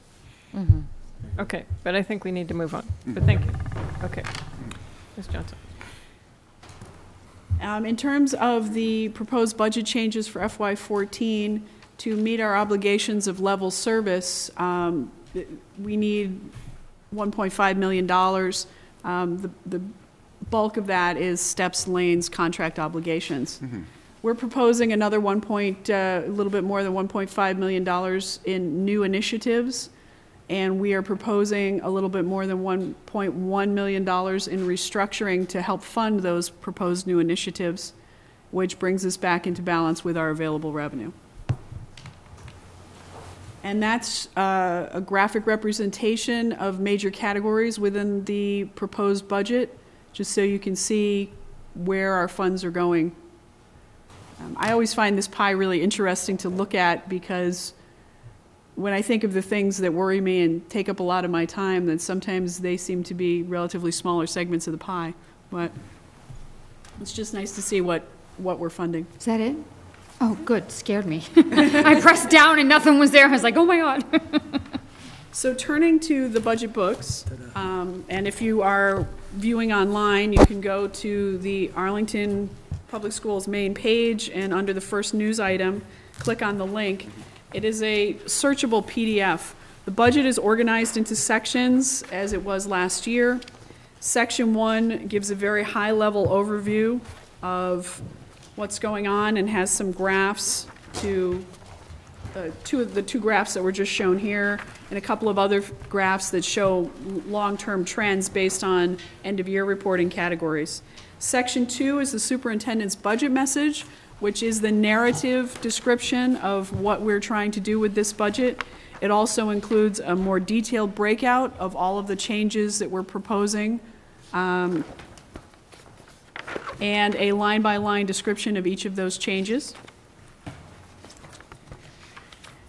Section 3 is the funding summary. And again, just to reiterate the assumptions, the town appropriation amount is that from the multi-year plan. The grants number assumes an 8% increase in our entitlement grants, shows the influx of the Project Success Grant, the loss of the Teaching American History Grant, all of which have been known previously. And the revolving fees picks up the FY13 circuit breaker number, which we will be spending in 14, because we're rolling our circuit breaker forward 1 year. And the elimination of lab credit and a slight reduction in building rental fees. Good. Are we going to ask questions as we go through this? I thought let's let her do the quick overview and then we'll come back and ask questions. Okay, fine. The budget, section 4 is the budget transfer summary. The top page shows the FY14 proposed budget broken out by major categories that were set by the school committee. But it excludes grant funding, so that's why the numbers look a little bit different. We pull the grants out and we just look at town appropriation and revolving or fee-based money by major category. And then the following pages in that section are just back up to each of those numbers. Section 6 is a cost center summary, so if you wanted to see what it's costing at a school or in a department, this is where you would look. I think you meant Section 5. five. I did mean 5, I apologize. Section 6 is the program summary. This is, if you're actually interested in sport by sport for athletics, this is a great place to go to look and see what we have spent and what we're expecting to spend, sport by sport, and other thematic looks at what we do here. The next section is the object summary. This is where you would go to see total teacher salary, all aggregated together, total out-of-district special education tuition, major categories of expense. This is where you would want to look if those are the numbers you're looking for. The next section is the budget detail by cost center, program, and object. This is the most finely granulated part of the budget. If you wanted to know specifically, this is where you would look. The other sections are higher levels of summary, so depending on what you're interested in. On the web, this section is searchable, which I think is a really neat feature, courtesy of our webmaster, Claudia Bertoli, who does an amazing job, and that's very handy. You can put in a keyword like legal and keep pressing next, and it will take you to every reference of legal and the numbers associated with it. The next section is position control, where we compare our present salaries and what they will cost next year. So basically, this is where you can see the contract increases at the smallest level of granularity. And then there's the next two sections are specialty sections. The first is special ed. This is where you see all of special ed pulled together, the special ed department, the special ed services based at each school, the special learning communities, the SLC A, B, and C, special ed transportation are all aggregated in this section. So if you want a big picture view of all of SPED and you don't want to go pulling it through every part of the budget, this is where you would go. And the next section is athletics. This is where you see all of athletics aggregated in one place. And finally, it wraps up with a description of how the chart of accounts works. And I believe there's an index on the final page to help guide you to a particular section if you're interested. If you go to the PDF online, those are hot links, so you can click on it and it will take you right to that section. Additionally, you have a pink sheet that looks like this that was tonight on your desk. And this is an analysis of the substitute pay increases, and I'd just like to take a moment to walk you through it. On top, you see the analysis for daily subs, and on the bottom, the analysis is repeated for long-term subs. I tried to think about how best to do this, and what I decided to do was to back into an average number of sub days. I really only have 2 full years of data, FY11 and FY12, from which to draw this, and a partial data for FY13. So 2.5 years isn't really a great average, and so I don't want to put too much stock in that, which is why I want to be a little conservative in this, but it's just a place to start from. Based on that average daily sub days, I multiplied it by the current rate in the first column, which is $60 a day, and that gives us an estimated annual cost. The line below that says the 14 budget as proposed, and you'll notice that that is the same amount of money all the way across. And the bottom line shows the differential. So if we were to have the same number of sub days as our average presently, we could afford to go up to $75 with the proposed budget, and that will keep us in the black, unless, of course, sub days are something you can't lock down precisely. But I did run the analysis out through, starting at the current rate of 60 and up to a top rate of 90. But there is not sufficient, in my opinion, there is not sufficient funding to support a day rate of 90 at this point. It's the exact same analysis at the bottom, but the current daily rate is different for long-term subs. And based on this analysis, I'm proposing that we raise the average daily sub rate to $75 per day and from 60, and that the long-term sub rate go from $100 a day to $115 a day. Could I just get a clarification? The average daily sub, is that just for sick and personal days, or does that also include some curriculum days, or? That's all subs. Okay, and what defines a long-term sub? 10 or more days? Yeah, I mean, typically we put people in as long-term subs to cover for extended leaves. Typically, it's maternity leaves in the districts. It's usually when we know someone's going to be covering for 8 to 12 weeks or even longer. Those are really the long-term. So it doesn't start at the 10th consecutive day? I think we can do it sort of both ways. That there's. I'm just concerned because 1,599, and I understand it's just 2 years, but if at 10 days, or just at 10 days, that's 15,099 days. That's an awful lot of absences. Well, I think we've had quite a few maternity leaves in district the last few years, and I think that's what that reflects. Okay. Does that reflect, when you say 1,599 for the average, is that the amount of days for those two? Thank you. That's not the amount of individual people. Okay. No, that's days. Thank you. That's days of everybody. Okay. I feel much better about this. The other change that we're proposing in this budget is that the building subs that we have at the high school and the middle school will go to a TA rate of pay. They were significantly below that previously, but in this budget, we're taking them up to the TA rate. Okay. Any other words before we start diving in? Okay. So we didn't really discuss how we were going to discuss this, but I thought we can just go through and see if people have clarification questions or something. Let's just start at section 1 and move on. Can I just make one quick thing? As you're going through this, as you can see, our administrative team is not here tonight. I thought that it would be better for you to think about if there's any questions. So, for example, if there were questions about special education, people know that we're going to ask them to come on the 28th, and that's also the day of the hearing. But so we can get department heads in here on the 28th if you'd like that.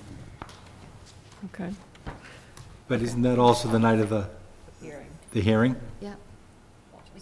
Hopefully we can get answers. Good. Yep. Okay. So, does anyone have any questions on section number 1? No. Does anyone have any questions in section number 2? Just on section 1. Uh-huh. In the budget expenditures over time and budget expenditures as a percentage of total budget, I'm just, I can understand everything in here except Minuteman, which really isn't ours. It is part of our report to the DESE. And so when I originally started doing this report, I was pulling the numbers back from the DESE.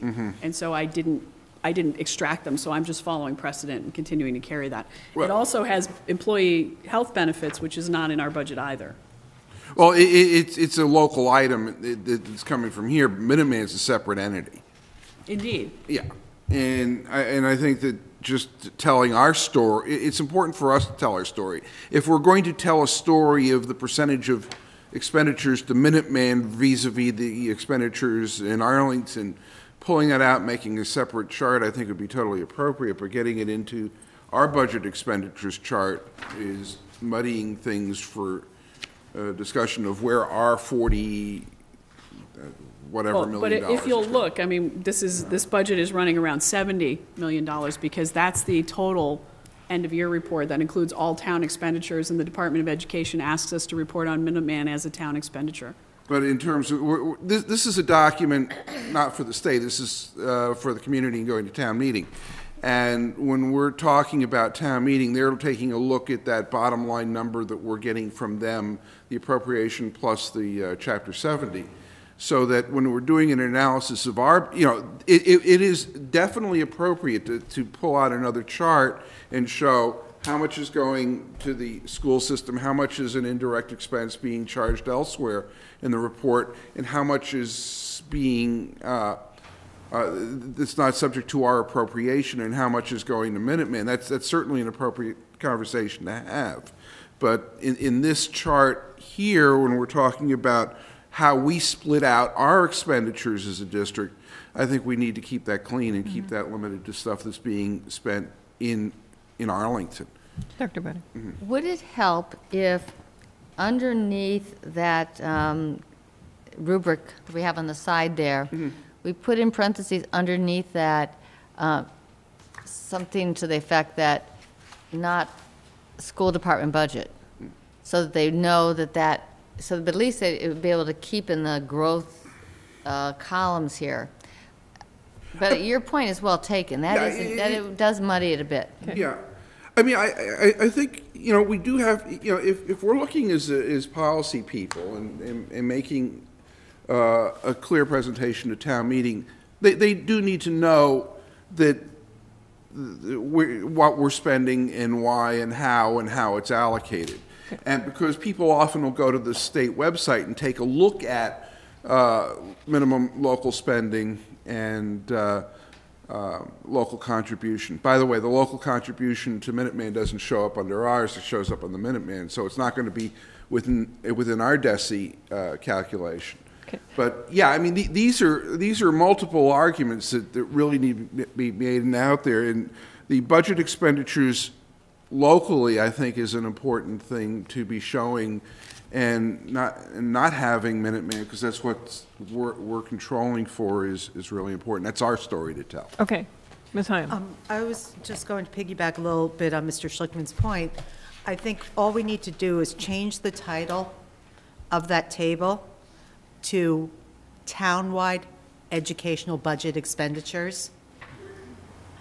And then the telling our story, the second portion becomes budget expenditures as a townwide educational budget expenditures. Telling our story, we had a third chart in with Arlington Public Schools budget expenditures added in, because we want them to get that all of the towns, what the town spends on education doesn't all come to this body. It is important for them to see that contrast. But we also want to show them how much we do with what we do get. And so seeing that fact that some of this is like a fifth of what the town spends on education never makes it in to this organization is an important part of the story. Okay, that's right, but that's not actually true, because it's employee benefits for our teachers. Yeah. So even Right, though but it's not controlled by not- But it school doesn't, committee. when I but- say this part of the story, I mean the budget that this school committee controls, Okay, okay. and the budget that the superintendent administers. And we work very closely with the town manager when it is time to discuss salary and compensation of the employees here. So while we do have input, that is also a town decision. Right. Okay. I'd like to keep moving on. So into section 2. Do people have questions at this point? I'm going to ask questions later. Okay. And, sorry, I have to look at my questions too, and sorry. Okay, moving on to section 3. Any questions? Mr. Hayner? On the, I think it's under revolving fees and reimbursements, when you come down to building rental fees, there's a reduction of $50,000. We have an additional school coming online next year. Why are we anticipating 50,000 less with another school available? When I did the first budget in FY11, which was the first budget I did, I lowered our building fee expectations based on the run rates I was seeing at the time. And then in FY12, we had a banner year that far exceeded the $200,000 we were counting on. So for FY13, I increased it to $350 to reflect the great year we had in FY12. I do not believe that $350 is the long-term run rate. Having more years of data now, I think $300 is a more reasonable run rate on building rentals.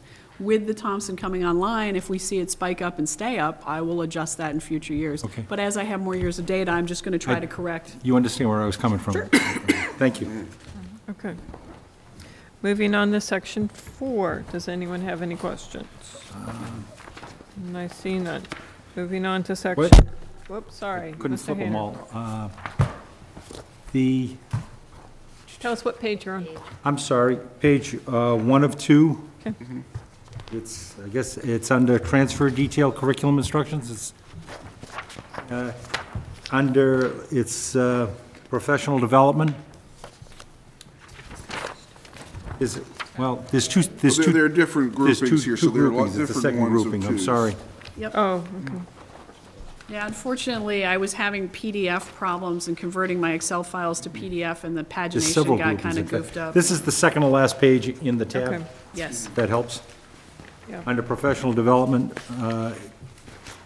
does this section here, this money here, does this include the inclusion, professional development for inclusion? Yes. Okay. Okay. But it would not include any professional development money that is grant funded. So there is professional development money that resides in Title IIA, Title. What do we use that for then? What? What would we use that for? Title IIA is all about professional development. Okay, I'm sorry. So remember, this is just town appropriation and revolving revenues. This excludes grants in this section.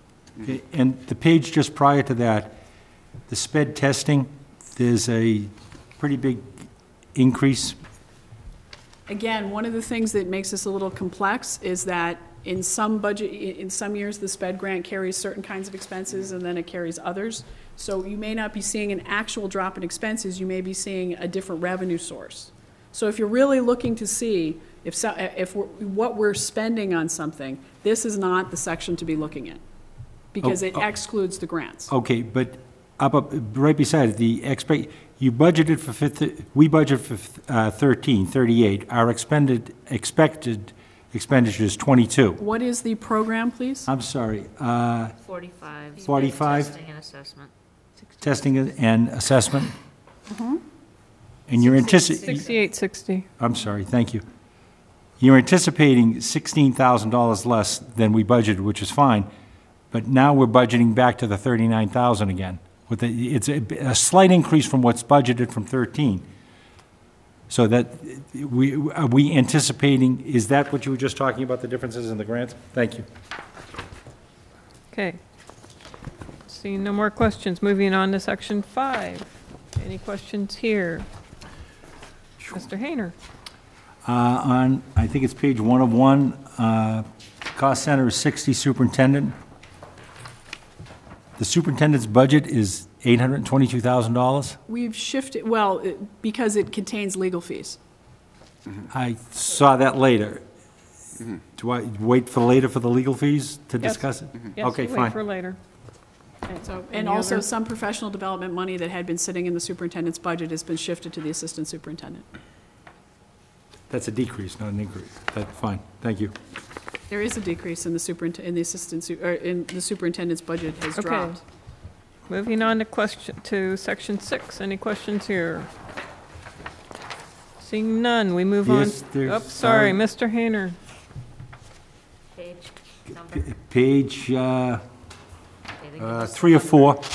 3 or 4, sorry. Leftmost number. I got a whole, Go oh. all the way to the left and tell us what number you're at. The 6965, custodial services, thank you. We have a decrease in custodial services? Where do you see a decrease? It's under this is under FY 14 Restructuring? restructuring. Yes, they Yes, talked about that that. is Ed the- is going- That is the 65,000 is the two, that is the increase, what am I looking at? The money is coming out of custodial, and the management is in facilities maintenance just above it. Okay, that would be the nighttime person? Correct. Thank you.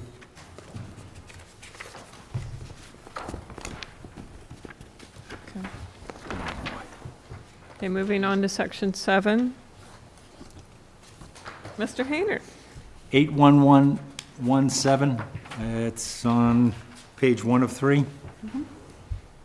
Could you just tell me what other full-time salaries and wages means? Sure. Other full-time salaries incorporates our nurses, it incorporates our IT staff, it incorporates some of, one of my staff, it incorporates, who are some of the other full-time other category people?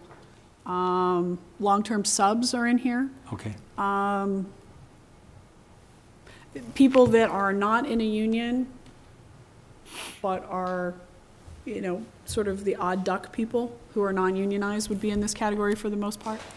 but that wouldn't include our secretary or the superintendent's secretary? No, those would be clerical. Okay, thank you. Okay. Any more questions here? Yes. Okay. 81305, what is night watch? There is an additional charge for custodians who have to work it's like a shift differential for night when they come in. In the past 2 years, it's gone up considerably? No, in the past 2 years, we've started tracking it. So, basically, some of these things we're just disaggregating, Okay. so to get a better bead on what we're spending on these things. Down further, at 81318, teacher moving allowances, are we anticipating that people going back to Thompson in this fiscal year? Yes, but those are project costs. They come out of the Thompson building project. So what did we pay $26,000 for in teaching moving allowance 2 years ago? Well, it wasn't just Thompson people that were moving. People around. Lots of people were shuffling around as a result of things. Thank you. It's contractual. No, I Mr. understand that. Schlickman. Mr. Schlickman gets to ask a question. Where do the traffic supervisors fall in here? They are under part-time other, Part-time other. so okay. they would be 81118. Okay. Okay, Mr. Hayner. There are two things in here, 81765, it says auto cell phone allowance, but later on, in a couple of places, we have pagers. Are those two different things? Yes. Okay. And our anticipated cost for fiscal 13 is only $692? Yes, but remember, this is a guess. When I do these projections, it's my best guess of how things are going to play out. Well, without going into much detail, we have two contracts right within the room that are over $100, they're $100 a month, so that would take it to $2,000. But they may not necessarily land on this line. Those expenses may be landing on another line. Remember, I'm in the process of chasing all these expenses and making sure they're landing in the right way, and over these years, I'm going for the low-hanging fruit. Things like telephone expenses may not be hitting to exactly the right place. Okay. That's how much we're spending district-wide, but we may not be seeing those expenses on that line right yet. So where would, all right. Okay, Mr. Hayner. Next page, 83102, legal services. Is that both, how can I say it? All our legal services or? That represents our special ed legal services and our general legal services. We have an additional $200,000 Yes, budgeted for settlements under 87601. Does that include the legal services we were talking about earlier, under the superintendent's? Yes. So Some what- of them live in sped, some of them live under the superintendent's budget. So I take those two, and that should add up to this 370? Correct. Thank you. Okay, the next one is the telephone pages. You've already answered that one, thank you. On this page, 83404, and then on the next page, 85101, this page calls for reproduction printing at 83404, and then we have 85101, reproduction supplies.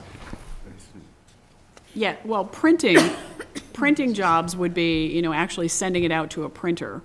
Thank you. You know, business cards, letterhead, the budget documents. The other is paper, toner, and ink that's being chewed up Thank at the you. school buildings. Next line, 83405, postage. We've got a dramatic increase there. Can you? Well, I've put some money there because it does seem to be creeping up, and I don't know how much we're going to need. So that's placeholder money. But again, remember, this is not how we control the budget. A principal gets X amount of money. Whether it's budgeted in postage, books, instructional materials, the principal has the discretion on that amount of money to the bottom line to spend it on those items that they need. I understand, but to go from 289, 290, estimated this year at 875 to 2,200 just seems like a Okay. big jump. Thank you. Anything more in section 7? Moving on to section 8. Okay, and I'm going to give other people a chance. Yes. No, Go no, right I'm not, ahead. no, I'm not No. trying to squelch you. No, you don't have any, just give me looks. Okay, so no one has, I'm looking for other people for questions. No one has questions, and I'm going to start in on mine, because I've got mine. I am confused overall how facilities maintenance is budgeted for all the for all the schools. Can you explain? I can. It is very confusing. I'm trying to get the best of both worlds. I want to see what our expenditures are for facilities in each of the individual buildings. However, to try to guess how much we're going to need in plumbing, HVAC, and all the other things that we want to look at, because we want to know how much we're spending on plumbing district-wide, and HVAC, and windows, and masonry. We want to know those things, so I'm keeping that level of detail. But if I try to budget it out to every single school, I will drive myself to madness. So what I'm doing is I'm budgeting it in Cost Center 75 facilities, Okay. but I'm expending it out in each school. So I can go back, if you look in the actuals, you can go back through each of those schools and see what's been spent in facilities. Okay. But if you look in 14, you won't see budget for those kind of repairs in the schools themselves. The money's all sitting in Cost Center 75. How can we look at what was spent in prior years and compare it to what is budgeted? I can look at it because I obviously have the data in a live format. Right. So I can pull all the schools, you know, by object or by program, you can aggregate all of those things. I understand you can see it, but how can we see it here? Because when I looked at it, it's like there's money and then it disappears. And then Right. it appears down here, You which... you cannot see budget versus actual except at, say, the program level, 69 or 6965, 6960.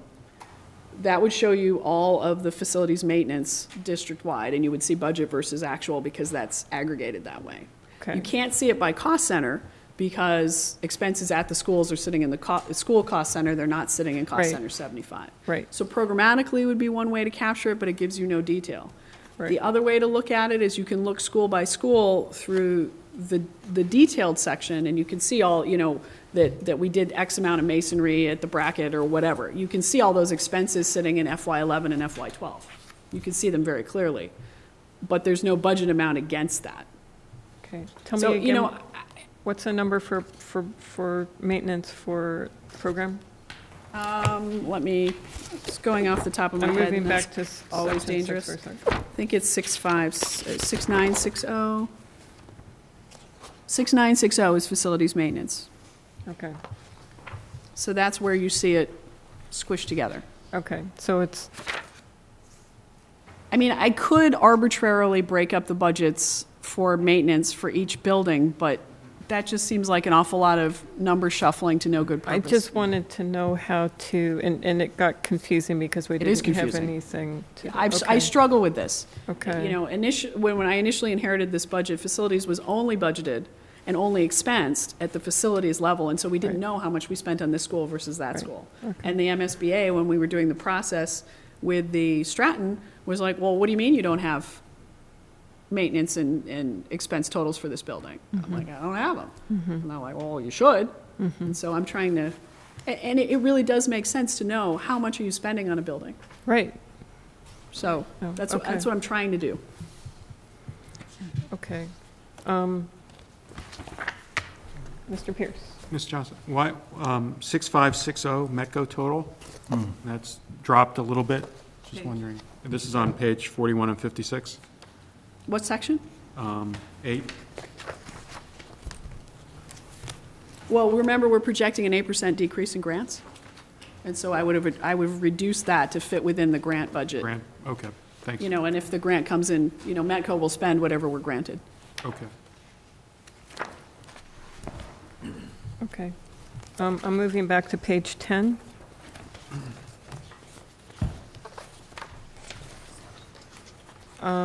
There are decreases, I'm looking at 6512 and the following few columns.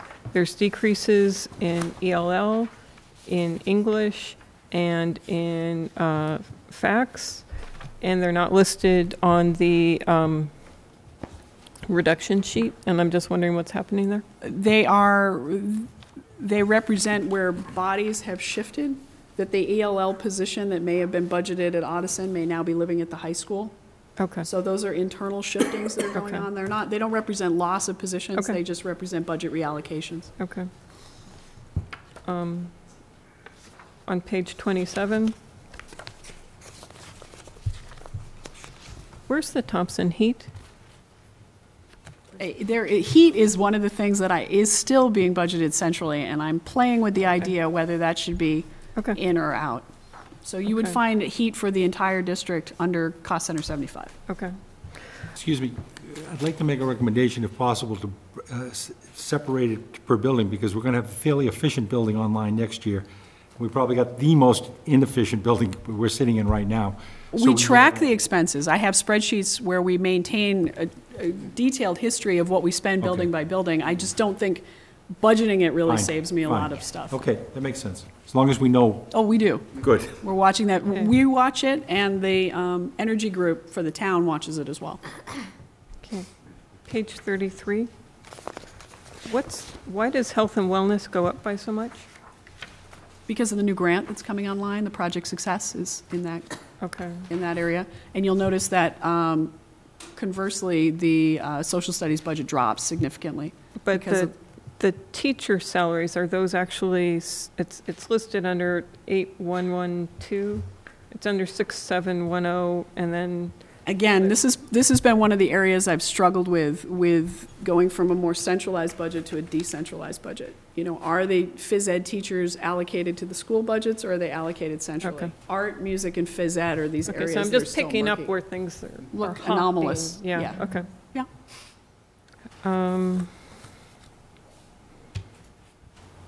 Okay, those were my main lower level questions. My bigger level thing is I continue to be very concerned about the decrease in the inclusion TAs to offset the team-based changes to the team-based model. And I would like to hear more about how I'm concerned about manpower in the classroom with all the kids as they're moved into the classrooms in a bigger inclusion model. And I'm not saying this would be something I'd like to hear more about on the 28th. We spent a lot of time, I worked very closely with Kathleen Lockyer, Chris Carlson, Ben Halfat. There was a lot of very thoughtful work that was done, person by person, thinking about how this would play out. So this was not done haphazardly, it was very targeted. I'm not questioning that. I just, when I think of what it's going to look like to all the children in the classroom, I'm worried there's going to be instances where there is not as much manpower in that classroom for handling the needs of all the children. And I'm just, and I've run it by some special ed parents, and they agree with my Gestalt thing, but I'm not saying I'm an expert, I'm concerned and would like to hear more about that. Actually, it's really a shifting. Even if you think about actual number of people, the number of people really haven't changed that much. Say we have 5 inclusion TAs at a building with 1 learning specialist. Well, we're still going to have 2 inclusion TAs and a building TA, but we're increasing a licensed learning specialist at that school. So in terms of people, there's not a big change, but there is a really large change in terms of expertise. Additionally, we've also, by going to the building-based model, they have half a team chair and half a psychologist who are in the building in a way that was not previously so. So they too provide support to the students in the teaching, and all the elementary schools will now have a full-time social worker who is providing support to all the people. So the model of the TAs goes back to the time when we had none of those people housed in the building. And now we have all of these people housed in the building. Right. I'm just thinking they're not housed in the classroom. Anyway, Mr. Hayner. Would it be possible, Kathy, to give us a diagram of how the building is set up with instructional bodies and sort of a diagram how it's going to be serviced? Yeah. It'll make it a little clearer to me. Thank you. Okay. Anyone else have, oh, Mr. Hayner, oh, sorry, no, Ms. Heim gets, yep. yeah, sorry. I think this, in interpreting that, it kind of comes to what your knowledge is in terms of different ways of administering special ed services as well. And I'm wondering, since, I saw that there were some behavior specialists also put in place elsewhere in the budget. And so, for me, I was thinking, oh, there's a redistribution of getting more specialization in. But I think it would be helpful if Dr. Lockyer could give us the primer on where the model's going as we get that budget piece, so that it's a little bit clearer to everybody how there actually is going to be very significant specialized work with certain students, as opposed to more generalists just being there to maintain. Right. I'd be happy to do this, and she would also be happy to come on the 28th. In a very broad idea of this, and I think that doing the chart will be helpful because it's a great visual. The philosophy of what's happening is that we're doing more into the classroom than we've ever done before, whether it's speech and language or support services, and it is fueled by the research. The research out of Harvard Ed School is that it's incontrovertible at this point, that students do achieve more when they are in the least restrictive environment in an inclusion classroom. What has been the practice is doing more pull-outs out of the regular curriculum and getting some support. And I'm not saying that support's not helpful, it is. But on the other hand, the student is now out of the classroom instead of in the classroom. It's not as though there's dead time in a regular day.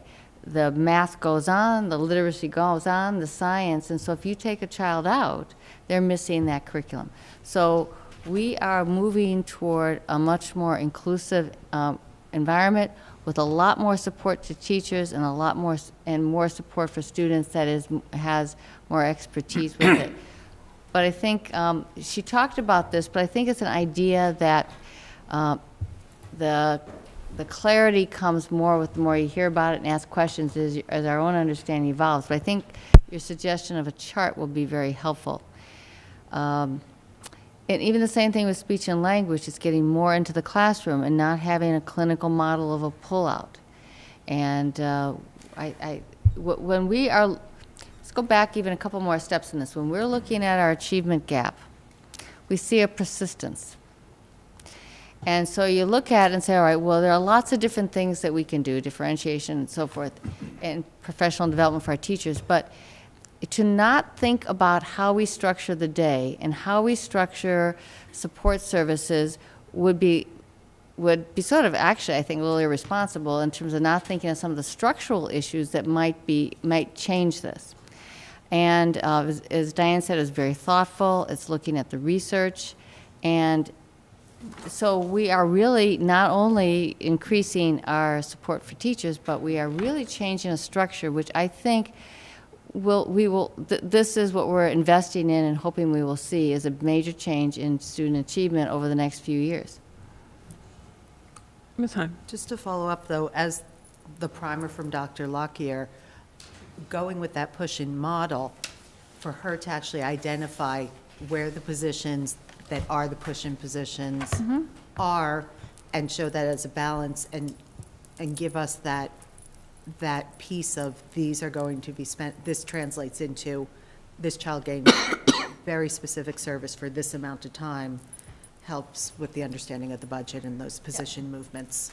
I'll ask her to do that. Now, I also want to say, it doesn't mean that we're not ever having any pullouts. That's not the case.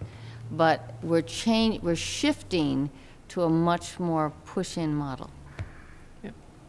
And just to clarify, I'm not saying it's a inferior model in any way. I'm just concerned that there are some children who sometimes need additional one-on-one support. Just they need someone working with them to do what they're trying to get done. And I can't see, I understand there's going to be specialists in there working with them some of the times, but I just don't see that there's going to be someone in there a whole bunch of the time. Think of it this way, too. If you have 18 classrooms and you have 5 inclusion TAs, we don't have someone that's in every classroom every minute of the day. We just don't. So we're looking at how to be more strategic about how we use our resources. And if we were to have somebody, an additional teacher, TA in every classroom, our budget would go through the roof in terms of support. That's not how we're doing it even now. Now, that doesn't mean that we don't have some students with one-to-one. We do, but those assignments come through an IEP process, and there's really very good reasons why that support would be there. Okay, Mr. Thielman. I'm going to presume that you're going to monitor this carefully. Oh, yes. And that if there are issues, you're going to find a way to address it. Mm-hmm. Okay. Mm-hmm. Okay. Mr. Hayner. Okay to go on? Yes. Okay. Page 54. It's object description 81117. I got excited about. What program? Pardon me? What program? School committee, 6,900. Up at the top Oh, what of the did page. I do there? I got all excited. I thought we're going into pay That because. is obviously a snafu on my Oh, part. geez. It says 239,000 for other salaries and wages. Good catch. That is for the school clearly a committee. snafu. Good for you, Bill. What's that number divided by 7? I mean, it's $30,000. We said we were. I'm sorry, everyone. Got all excited Yeah, about sure that. hope. It isn't. It is actually transportation money. It is just it is in the wrong program code. I apologize. Well, fine, but I mean, okay, so that, it isn't $239,000 for us? it is, but it's not for you. Yeah. But it doesn't belong to the school committee? It's the bus drivers. It's meant All right, to. it doesn't belong under the school committee? Does not. Thank It you. is a program Okay. error there. So Bill finally got one. That's right. Yeah. I'm impressed. Sorry, folks. You win the gold-plated magnifying glass. I thought we were going to start being in line with Cambridge or something. Okay. Better. Okay, any more? I'm set for Okay, tab 8. well, that was a great one to take us home on. Section 9. Mr. Hayner. On page 23, under superintendent, 6910, it says teacher salary and wages for $29,000. Is our superintendent doing something on the side? No, that is a staff position that's been in the superintendent's budget for a long time. Well, actually, it hasn't been in the budget. The teacher is now, which one am I looking at? Make sure I get. 81112? Yeah. Under the superintendent, 6910. And it says If you'll it's a- look at the description, it's the AEA union reps portion of the salary. And we keep that under the superintendent's? Yes. I mean, you could put it anywhere you want. It just seems like a logical place for me because I know to look Well, for it there. I mean, And you- half of it you- is offset by the AEA itself. No, I understand that part. Mm-hmm. But I just recommend that we put it somewhere else. Where would you recommend we put it? I don't know, but it looks like the teacher, I don't know. At first, I thought there was a teacher in the room, and then I thought maybe Kathy's teaching on the side somewhere, and then I knew that none of that was there, so it, If I had time, it'd be great. yeah, all right. Any further questions? No, I'm fine, Okay. thank you. Just for the record, I'm fine with having, it makes sense for me to have it there because it's a cost of our doing business. It's a contractual obligation district-wide. It's really one that we encountered, so it might be under school committee, but it's Yeah, in probably. this Either. neighborhood is the right place for Yeah. it, and I'm not gonna argue it. Okay. Section 10. Any questions about section 10? Section 11? Oh. Question, Mr. Hayner? Just a general question, do we get money from the state for transportation for homeless? It goes into the town coffers. They would not come directly to us. So that whole lawsuit to help schools, and we It don't. is helping schools because everything that goes to the town goes to the bottom line of free cash and extends the multi-year plan and funds us. For It's many- just for it's a more years. roundabout way. It doesn't come directly to us. Okay. Just before we go on to, under section 10, could you just describe again the reductions in the school's budget details for special ed? You see, Oh, yeah, those are the teaching assistants coming out predominantly and some teaching positions. You can tell whether they're teaching assistants or teachers by whether, if they're in 81116, they're teaching assistants. If they're in 81112, they're teachers. But really, the easier place, I mean, this just details what schools they're coming out of. okay, thank you. More questions? Okay, moving on. Section 11. No questions. Going once, going twice. Section 12, and that should not have questions in it. Okay. Just I an think- overall oh, question. Mr. So- Thielman. As I hear you go through the budget, you're using conservative revenue projections. That's certainly wise. You're anticipating an 8% reduction in grant money. That's, what, $200,000, something like that, roughly. We're in February. The fiscal year, our fiscal year ends, the current fiscal year ends in June. The new fiscal year starts on July 1. So we could get new information. We will get new We will information. get new information in the next 3, 4, 5 months. So I'm wondering, I'm hoping, I'm expecting that you're going to come back to us and say, maybe, good news, maybe we have $200,000 more, and you're going to ask us, or tell us, give us some ideas how you want to spend that money. Is that? I'm your plan? hopeful, and particularly with the special ed grant, which is our largest grant, that the 8% will not happen. They've been gently increasing us over the last several years, so I'm quite hopeful that will be the case in this year too, but I don't want to commit to it at this point. Okay, so I guess the one thing the one kind of reminder I want to put out there is that it's quite possible, it's possible that this is a little too conservative. We'll have a better idea in May or June or April, and. Maybe not till August, unfortunately. Okay, but even when that occurs, that could be a chance to hire some additional people. It could be a Yes. chance to put additional bodies in the classroom. It could be a chance to hire additional TAs, lots of different things. Correct. So I think as that occurs, we need to be kept informed, and we need to have some discussions at this table or at subcommittee about it. Yes, if you'll recall through the fall, I would bring you updated Yep. funding summaries as these changes would take place, as we found out what circuit breaker would be and all of that. I would bring those to you. And often in the summer, there is if new money is available, we have an opportunity to hire some people. Certainly July and August is a time when we do that sort of thing. Right. Just, Mr. Schlickman, did you have something, or? Yeah, I just, you know, I think that in part, in going through the budget and critiquing the graphs and stuff, it sounds like we're engaging in criticism, and I just wanted to say on the other side, it's a very thorough and thoughtful document, and there's a lot of work that went into this, and it's well organized, and I'm very appreciative of the efforts to do this. I didn't want this session to expire without making it clear that I'm very appreciative of what I have before me, even though, you know, I'm thinking critically about what's going to happen to us when we end up at town meeting. Okay, thank you. Oh, yes, this is just a roadmap, and things can change in lots of different ways. And I know that you're all aware of things that we haven't been able to fund. We've identified what we can of that long list. And it could even be that as we go along, some of the other things change in their priority. So I think that's something we need to have a discussion about. I'm very hopeful that we actually will have additional money. That would be terrific. And we'll also have a better idea where we are with enrollments and how many students actually are coming to us for kindergarten, what that looks like with classroom sizes. Because right now, this budget assumes the same number of kindergarten classrooms as we currently have.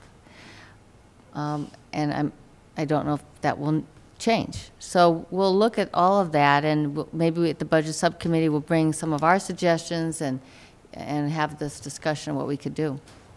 Okay, Mr. Hayner. I hate to talk doom, but the potential sequestering that might take place, will that have any direct effect on us that we need to be considering in the near future, or would it be down for next year? Well, that's why we went with the 8%. Yeah. Okay. So we were trying to cover against that. We won't see an immediate impact on it today. This year, this fiscal year? Oh, not this fiscal year, no. Thank you. It was discussed at long-range plan, not this time, but last time, and there was not felt to be a big impact, and nothing that's affecting us from the town. Right. Thank you. Okay. I'm sorry. Yes, please. Ms. Hanson.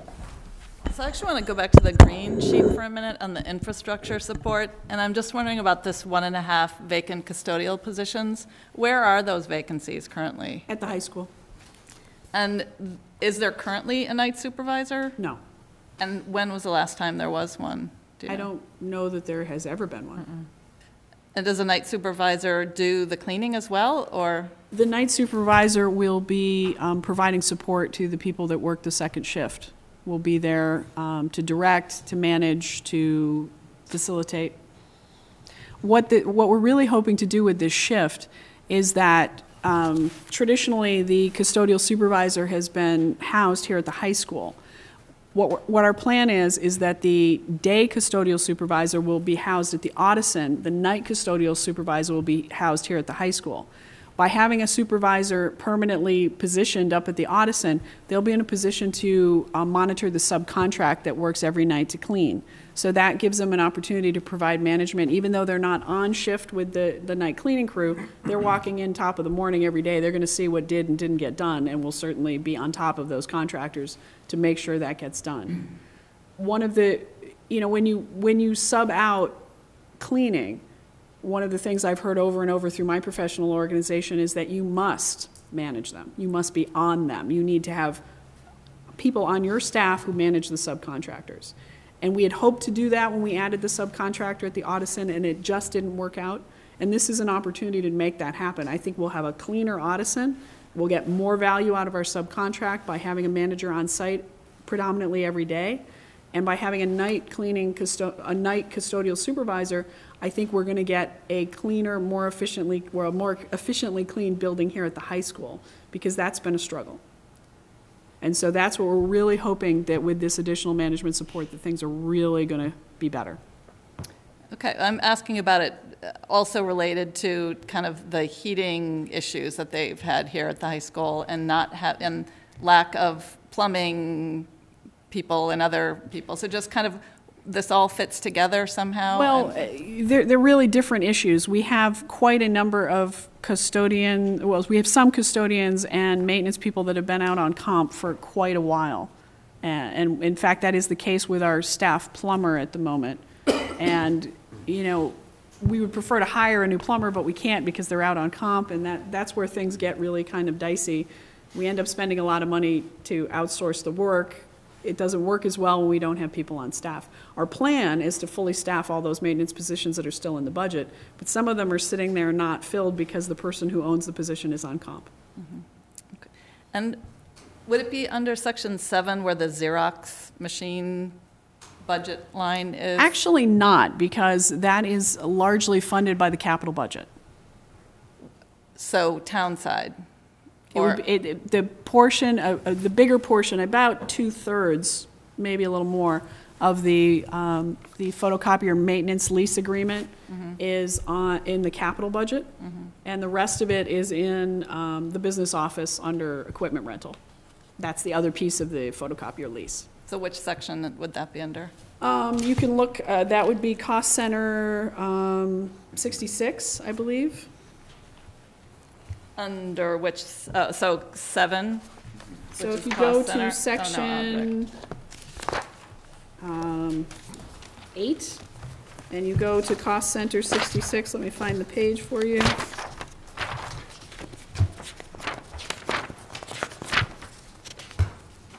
Um, 49. Yep, it is page 49 of 56.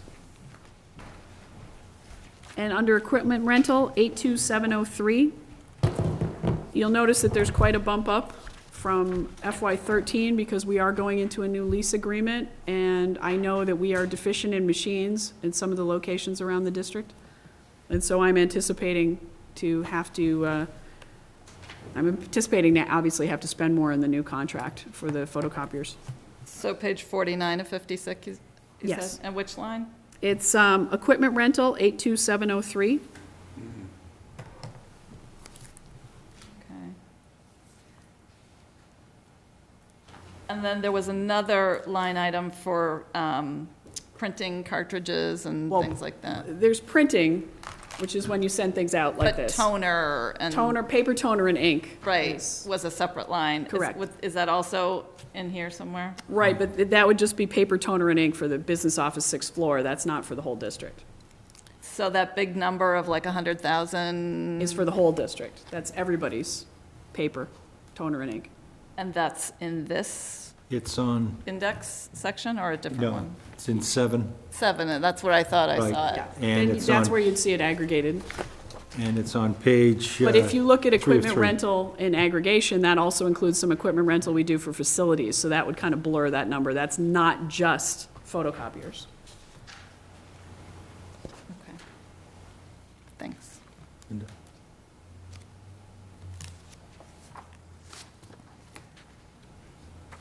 All right, thanks. Because this, is another item that I know that we're looking at, and it's important going forward with the new evaluation system, and it's also important just with the day in and day out running of the schools right now. Absolutely.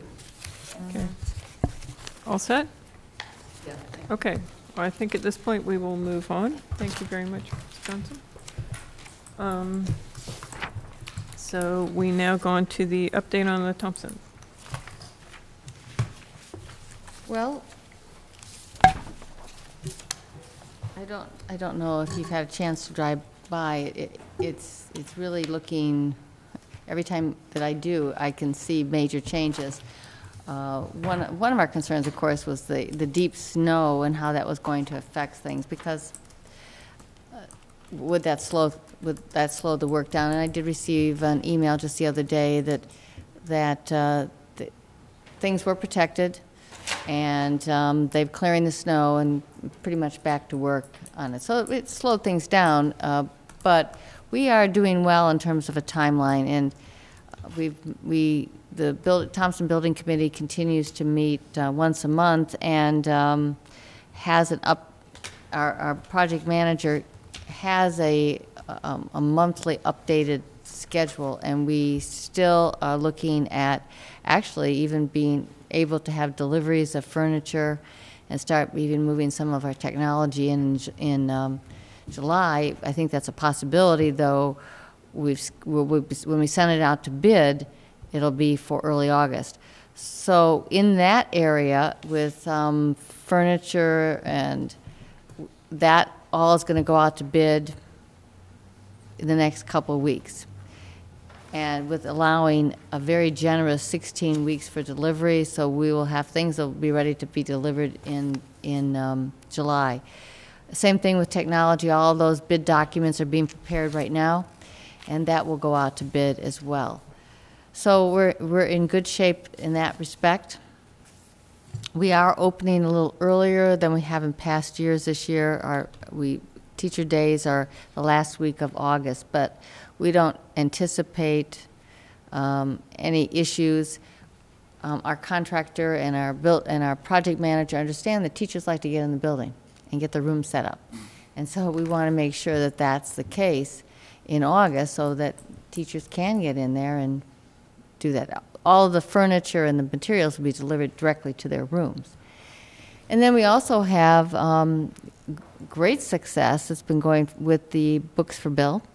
We've met the target. In fact, we're going over the target, which is fantastic because there'll be a committee that will be organized to think about sort of long-range supplies for Thompson that relate to library services and perhaps media more general. But that committee hasn't met yet.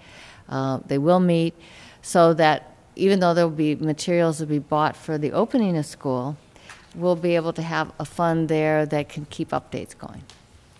So that's terrific, and I believe that we're in the process right now. I don't know if it's been set yet. It's been allowed back and forth on a date in May for a community event for the Books for Bill fundraising.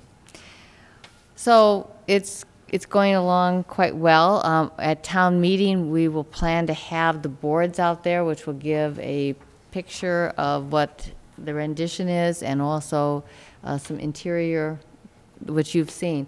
And actually, I was thinking it might be good to even try to get this up on our website too, so people can click into taking a look at that. So we'll be trying to do that as well. They've started painting on the 3rd floor. That's always a good sign. So it's going along quite well, and it's, besides being on time, it's going to be on budget. Our contingent, this is important. Oh, yeah. Our budget is still has a very good contingency fund in case something happens. But we're now past the point where we anticipate big ticket items on contingency at this. And all the windows are here. That was one of the big issues.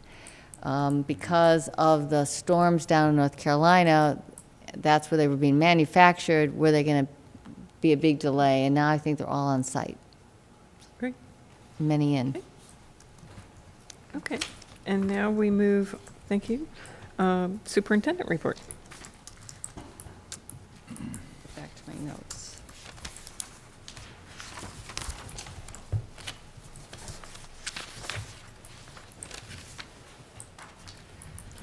Well, the first thing that I want to report, though I believe that all of you are aware of this, and as well as the Hardy community. It was with much sadness that I accepted the letter from Deb D'Amico, who is the principal of Hardy Elementary, notifying me that she was going to retire at the end of June. And I say that truly that it will be a very, we're both happy for her, because she's certainly had a lifetime of dedicating herself to the education of children. And she has just done an exemplary job here in Arlington. And she will be missed not only by her school and her parents. They took the news quite hard, in fact. But she will certainly be missed by the whole administrative team because she's such a valued member of it. And you've heard her presentations here. She's just eloquent and thoughtful on just about every topic in education. So it's really a sad thing for all of us, but a very happy thing that that she was here for the years that she was, and we've certainly benefited from that. So going forward, we will be doing a search. We actually just got this week it posted. And I will be meeting with the parents and the staff in March, or probably I'll set up some times where we have a forum and talk about what they would be looking for in a principal. And we'll be setting up a screening committee. So all of those things, that information will be forthcoming after vacation. We're moving forward. So with respect to the other searches, thank you to the members of the committee that met today with one of our special education candidates. It's been a particularly crazy last week and a half in the Arlington Public Schools, especially on this floor in this building, because we've had 4 finalists for the Arlington High School position, principal position, which has involved 4 all-day visits that included meetings with different groups, including the principal, the administrative team, special education coordinators, teachers, staff people, students, and we had 2 parent evenings this week, and to meet, we had 2 candidates each of those nights.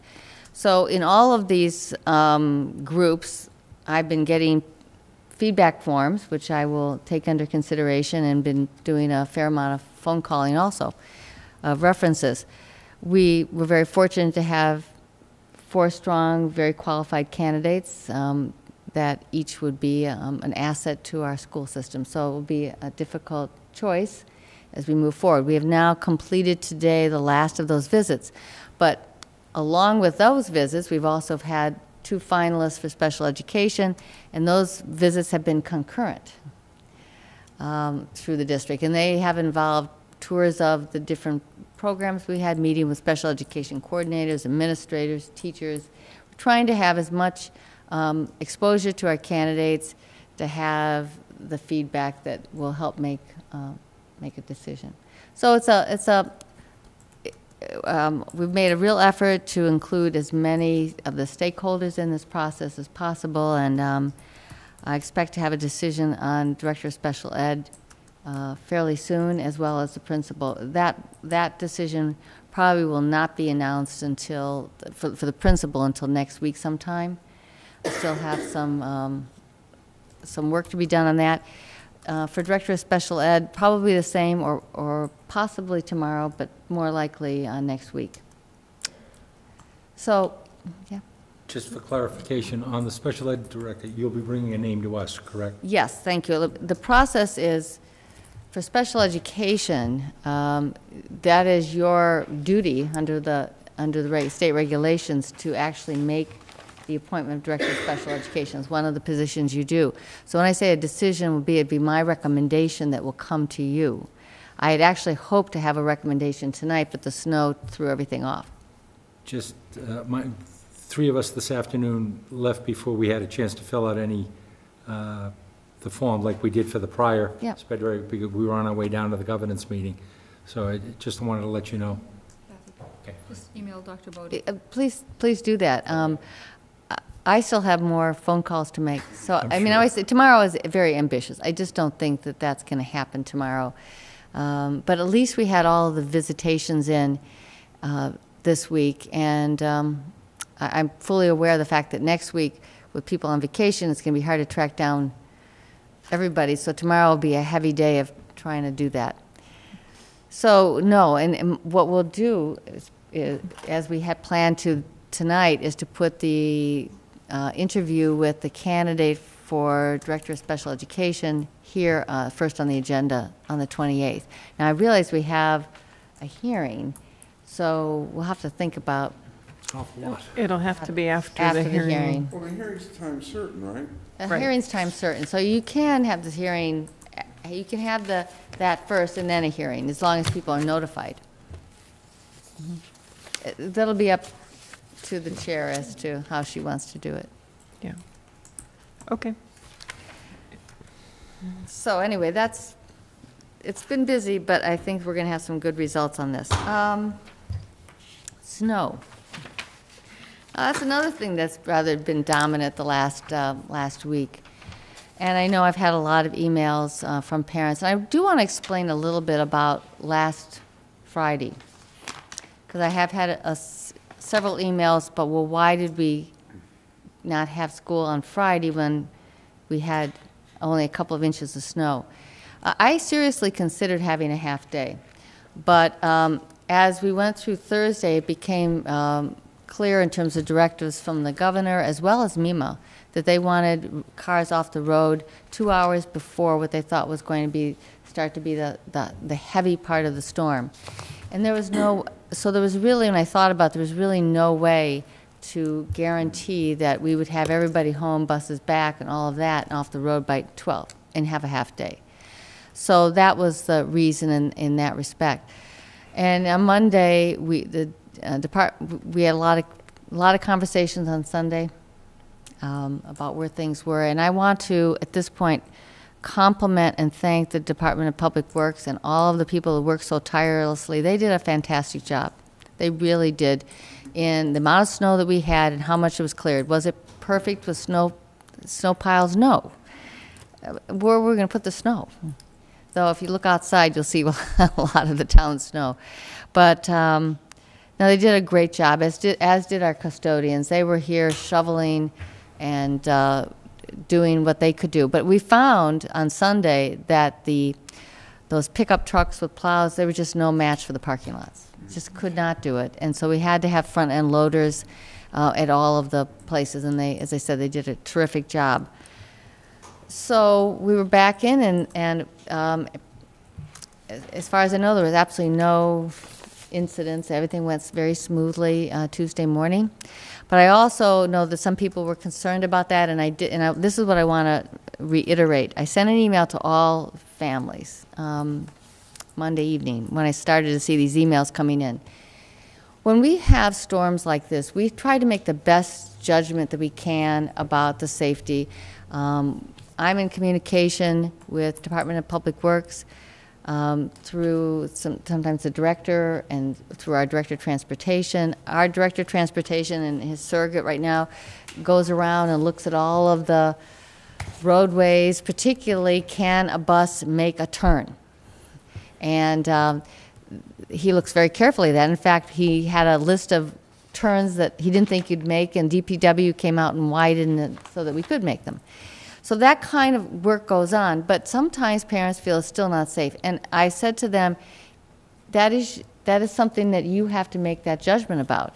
And if you feel that you cannot get your child to school safely on a day where we have school, then all you need to do is to report the absence and say that you didn't feel it was safe. You couldn't get them there safely. And while we record the absence, it is a valid reason. And that's important for people to know. But people just need to know that sometimes the decisions are made also at 4:30, 5 o'clock in the morning. We try, in fact, we always get the information out before 6 in the morning because we have people that leave at 6 in the morning to drive here, and they need to know. So if you don't get a call by 6 on the alert now, we have school. So now to the last part of this. We have one snow day left. Our last day of school is June 27th. And our schools are not built for June weather in terms of really having, people work very hard at this, but it's hard having these really hot buildings. So we have one more snow day, I've talked to my superintendent advisory group that represents teachers from all over the district, and we're going to look at a survey of staff just to see what some of the options might be and where their preference would be to be prepared. And we may do that right away. We will do that right away after vacation, because one of the options might be to consider doing a half day on Good Friday. At the very least, doing something like that might pull our end date back a little bit. But this is, we have a set calendar, so we're gonna look at what people put it out there as an option. If we wait till April to make the decision, the day is gone because it's in late March. So that's something we're going to look at. But the alternatives will be, if we have another snow day, is that we have no, from what I know right now, there are no waivers. And so we have to do the 180 days. Putting an extra hour in a day doesn't count. It has to be a day. If you go past, you go past your halfway point, it does count as a day. So if we did makeups, we probably would only do half-day makeups. And so we'll probably need to get a sense of the community as to what they prefer, an April vacation day or a Saturday. There's not going to be too many other options. Okay, Mr. Hayner? We were talking about it down at the conference in November, and one of the schools ended up having it, and they made it a Hawaiian celebration day on a Saturday. And everyone came in dressed that way in May on a Saturday, so. Well, we'd have to put some fun into this. Well, if we have to do it. They had a over 90% turnout with the kids, which was surprising for a Saturday in May. So. I'd go for before MCAS just to get a little extra. Whoa. But anyway, we'll see. But that's out there, and I know some parents are aware of it, and I just want to acknowledge that that is the situation we're in. In your discussion with the teachers, are you looking at possibly starting earlier next year? We are starting earlier next year. We're thinking of calendar. I brought up preliminary one for you to take a look at, and teacher days are going to be before Labor Day. Students will come the Tuesday after Labor Day. That's when students come, except for kindergarten. Kindergarten is going to be the 9th of September, and that's because we have to do testing. And actually, one of the things that is in the budget we didn't talk about tonight, partly because we need to do an adoption, and I might as well mention that right now, because another reason for kindergarten will start on the 9th.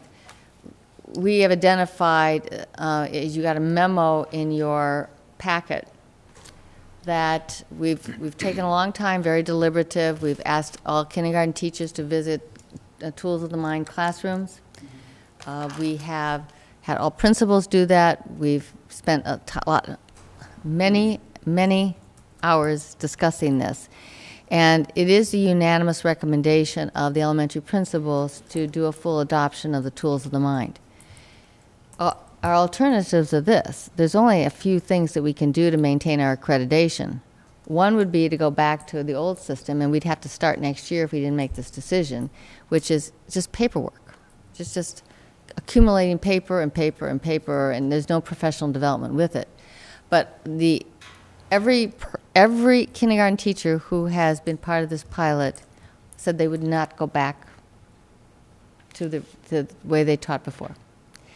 So we're going to go through a process, and Jeff, you and I'll need to talk about how we'll schedule that piece of it. But we have identified money in grants. And again, should you not approve this curriculum adoption, then that money could be allocated in a different kind of way. But we wanted to make sure that we would be able to fund it going forward, and that's the time to do it right now. All right. Just a couple other things. Well, I'll tell you more about Scholastic Awards. I don't have the list right now, but again, Scholastic Awards in art is something that's run through the globe, and it's very prestigious and something that all art teachers and art students really want to see how many awards you get, gold and silver keys, and we did very well. I can give you a full report later. So, well, you can look around. You know, we're preparing our students to doing really extraordinary work when they get to the high school program. But I also want to give you a report, and Laura printed it out for me. And where did I do with it? Carrie Dunn took a group of, I believe, 22 students to, here it is, to Model Congress. This is our third year of going, and this is held in Philadelphia. It attracts over 800 students from all over the country, from very private and public schools as well, and they spend 4 days going through a Model Congress program. So we had 22 students there, and in the end, 30 students out of the 800 are recognized with individual awards, and Arlington had 3. So that's really excellent. But I think what she talked in this email about how proud she was of just seeing them debate with toe-to-toe with a lot of students from other schools, again, nationwide, and how well they did. But what she was most proud about, or maybe equally proud, is all the compliments I got about their comportment during the time period. People found them to be very well behaved. They had compliments from many places. So I'm not surprised, but it continues how proud we are of our students and the work they do and the success that they get with their hard work. So congratulations to all of them. And it is now, the article will be in one of the local papers soon. And hopefully you also saw the articles on our visit from China, delegation from China. And thank you to all of you who were hosts for that. I know you were. We had a good time. You had a good time. Excellent. It was fun. Yeah, well, good. That's great. If I just might add, I was surprised, forgetful that traditionally they give a gift. Bonnie and I got some wonderful gifts. We were caught short, so she ran in the other room, gave them each a box of Girl Scout cookies, and we got an email back saying that they were the height of the back at the hotel. It's great. Thank you for doing that. That's it. Okay, great. Moving on, we have subcommittee reports. Mr. Pierce. Thank you, Madam Chair. We had a meeting, the Policies and Procedures Subcommittee, on February 12th, and we have 4 policies we'd like you to review tonight for first reading only. Let me just jump right in. They're all health policies. We were guided and given a lot of advice and counsel from head nurse Lucille Nicholson, so I'd like to give her a lot of credit for coming up with these changes. They're bringing these older policies really up to code and up to date with the current law. Physical examination of students wasn't looked at by us since 2006, and essentially there is a lot of new material in this short policy. You'll see there's a general physical exam. It can be done by any licensed medical provider, not just the school doctor. And there is a school doctor here in the Arlington Public Schools. Also new is you'll see every student shall be screened in vision, hearing, postural screenings, and body mass index. That's a new item. And that's all I have on that. Can I open it up for questions? Sure. Anything on that? Okay. Moving on to JLCD, immunization of students. Also new, if your child wasn't immunized, essentially the schools can exclude the student from beginning, and we heard some of that today in an earlier presentation. There are situations, however, that there can be exemptions, medical reasons or religious reasons. But if there's any situations where there's any communicable diseases present in a school, all susceptibles, including even those exempt, are subject to exclusion. Question? Yep. I'm curious if McKinney-Vento also needs to be recognized in the policy, because if I remember correctly, if a child is homeless and for some reason does not have copies, we cannot exclude. But Dr. Bodie would know the answer. We did talk about that. Didn't we bring that up, I think, a little bit? And I'll have to get back to you.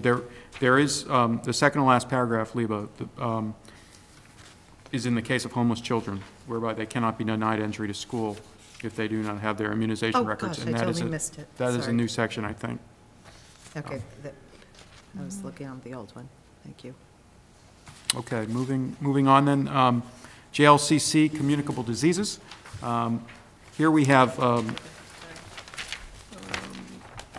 doesn't say when it was last reviewed, but there is a lot of new additions on because of the 105 CMR language, which essentially the teachers shall report all children with knowing signs and may give written notice to parents It's often that the parents are contacted by telephone, and each principal of every school has his or her own way of notifying the parents when the child is showing signs.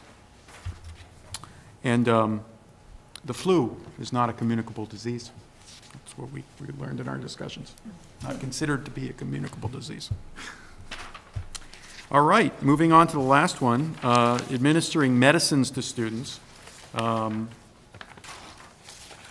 Here it's basically just bringing it up to the state current guidelines of the Mass DPH under the administration of prescription medications in public and private schools, and citing the Mass Department of Board of Registration of Nursing Regulations. Really just getting it up to date. And that's all. I suspect we'll have another meeting in the not-so-distant future to discuss two other health-related policies, first aid and accident reports. We did take those up in January and in our meeting this past week, but there's some more work that needs to be done on both of those, but we'll be bringing those to your attention very soon. Okay. Mr. Hayner? Just a quick question. I don't know if it's the policy committee or something the chair has to set. We need to come up with some guidelines for the superintendent's evaluation, both the trial one and the other one, and look at timelines for this. Okay. Does the policy committee want a formal motion, or does the policy committee hear that now it's time to work on it? It's time. Okay. Thank you. And I think that'll be It's first been up. Push the policy. Yep. Okay, anything else policy related? Nope, moving on. Budget. We've heard lots from budget. Any more? Nope. Community relations. We have a tentative meeting scheduled for Thursday, the 21st, pending the availability of the town hall hearing room for 5:30, at which point we will be discussing the district dashboard, the school calendar for 2014, teacher conferences and other school events, and that is all to report. Okay. Curriculum? We met on Monday, February 4th, and discussed the AHS Program of Studies book, and we're trying to schedule 2 meetings in March. One between prior to the March 28th meeting, which we're going to talk about formative assessments prior to the presentation of the full school committee. And then Dr. Bodie has asked the committee to meet between March 28th and the first meeting in April to review RETEL, the Rethink Equity and Teaching for English Language Learner course. Anything else that we wanted to talk about? And then what you just mentioned. The thing that I just mentioned? What did you just mention? I thought you just mentioned something else that we had to talk about. Oh, yeah. The new elementary program for Tools. Tools of the mind. Thank you. We could do it though. We all need to take it. We all need to take it. I need to take it. Huh? When, so this would be between the 14th and the 28th, the first meeting of the second? I think the first meeting, that way we can start moving forward with it and come to maybe the last meeting in March. Yeah, okay. So, 3 things coming up on our agenda. Look for a doodle, boys. Okay. So you're addressing something that I had meant to bring up for RETEL. Is that something that needs to be addressed by the negotiating subcommittee because of the issues? This is the improving teaching and learning English language learners, and I don't even know what the RETEL stands for. It's certification. Yeah, it's certification, and there may be some negotiation issues, and I'm wondering if we need to start that. Mr. Hayner? I think before we start the negotiations, we need to find out exactly what we're going to be requiring the teachers to do. Once that's defined to us, I think then we could set up time to negotiate. Some parts of it may be within our prerogative without negotiation. Some parts of it absolutely would be mandatory to negotiate. I think that has to be made clear to us first. Okay, so I guess my question is, does it need to be sent to negotiations now, or we're waiting for what curriculum says? Ms. Heim? I'm wondering if it would make sense for Dr. Bodie, Carla Bruzzi, and a representative from the AEA to actually meet and figure out the implications, because my experience with it is that the district needs to provide certain PD, but it's a recertification issue, and there may or may not be implications, but it seems like those three people together might be able to really figure that out. We have started. In fact, we've had more than one meeting on this. And yes, it is a certification issue, and therefore, does it fall outside of negotiations? There's certainly legal opinions to that effect, but it is also a substantial professional development, and that's something we've talked about. But it also figures into our plans for how we're going to organize classrooms in terms of compliance around SEI, because there are district needs that coincide with certification needs, and so the fact that there is both, I think that we've agreed that this is something we need to really talk about negotiation. But the reason for bringing it to the curriculum committees, I think that we need to educate you about what is going on in this area as we've gotten more clarity about it, and I think the community needs to understand this. So that's the reason we're going through this process. Okay, so you want to go through curriculum first? We're going to, right, Okay. but we'll handle the negotiations. We're working on that piece as well. So I Okay. think we were looking at maybe the last meeting in March. That's what we had talked about, to have the sort of a full discussion at the table here. All right, we'll set up. Is that what you we'll think? Okay, I just hadn't had a chance to straighten out what was happening next. Okay, facilities. I'm planning on setting up a meeting with Dr. Bodie to develop an agenda for the facility committee, and I'll be sending out a doodle to that effect. Okay. Legal services, I was not able to arrange a meeting in the past few weeks, and I will be contacting you for the upcoming weeks. And for chair, so in your packet, you have a synopsis that was sent from the Long Range Planning Committee, which met on February 1st. It's tucked into this. Given that you have the synopsis, I'm not going to go through everything, because it really nicely sums up everything that was discussed. And I want to take partial credit because it was in discussions with Mr. Chapdelaine that I suggested or requested or something, that we have something like this coming out of these meetings. And this is the second one that we've got. And I find it very helpful and think it's a nice way of, Mr. Hayner? I'd like to congratulate you and them, because I was very happy to see something in print dealing with the high school.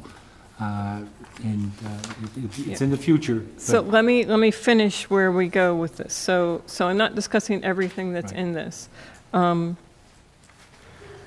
main thing that was discussed that was of interest to us, well, there were many things of interest, but the main thing that I want to discuss tonight is the high school. The administrative team presented the same information that they had presented to us at our last meeting, enrollment projections and a discussion of the needs of the Audison felt not to need rebuild, and of the high school. There wasn't additional information presented beyond that. It was mentioned that a statement of interest could be submitted by April 10th, 2013, which would mean that an answer from the MSBA would come in 6 to 8 months, and possibly pushing towards a debt exclusion in FY15 if the process was begun at this point. It was also mentioned that the NASC report timing would be coming in the fall.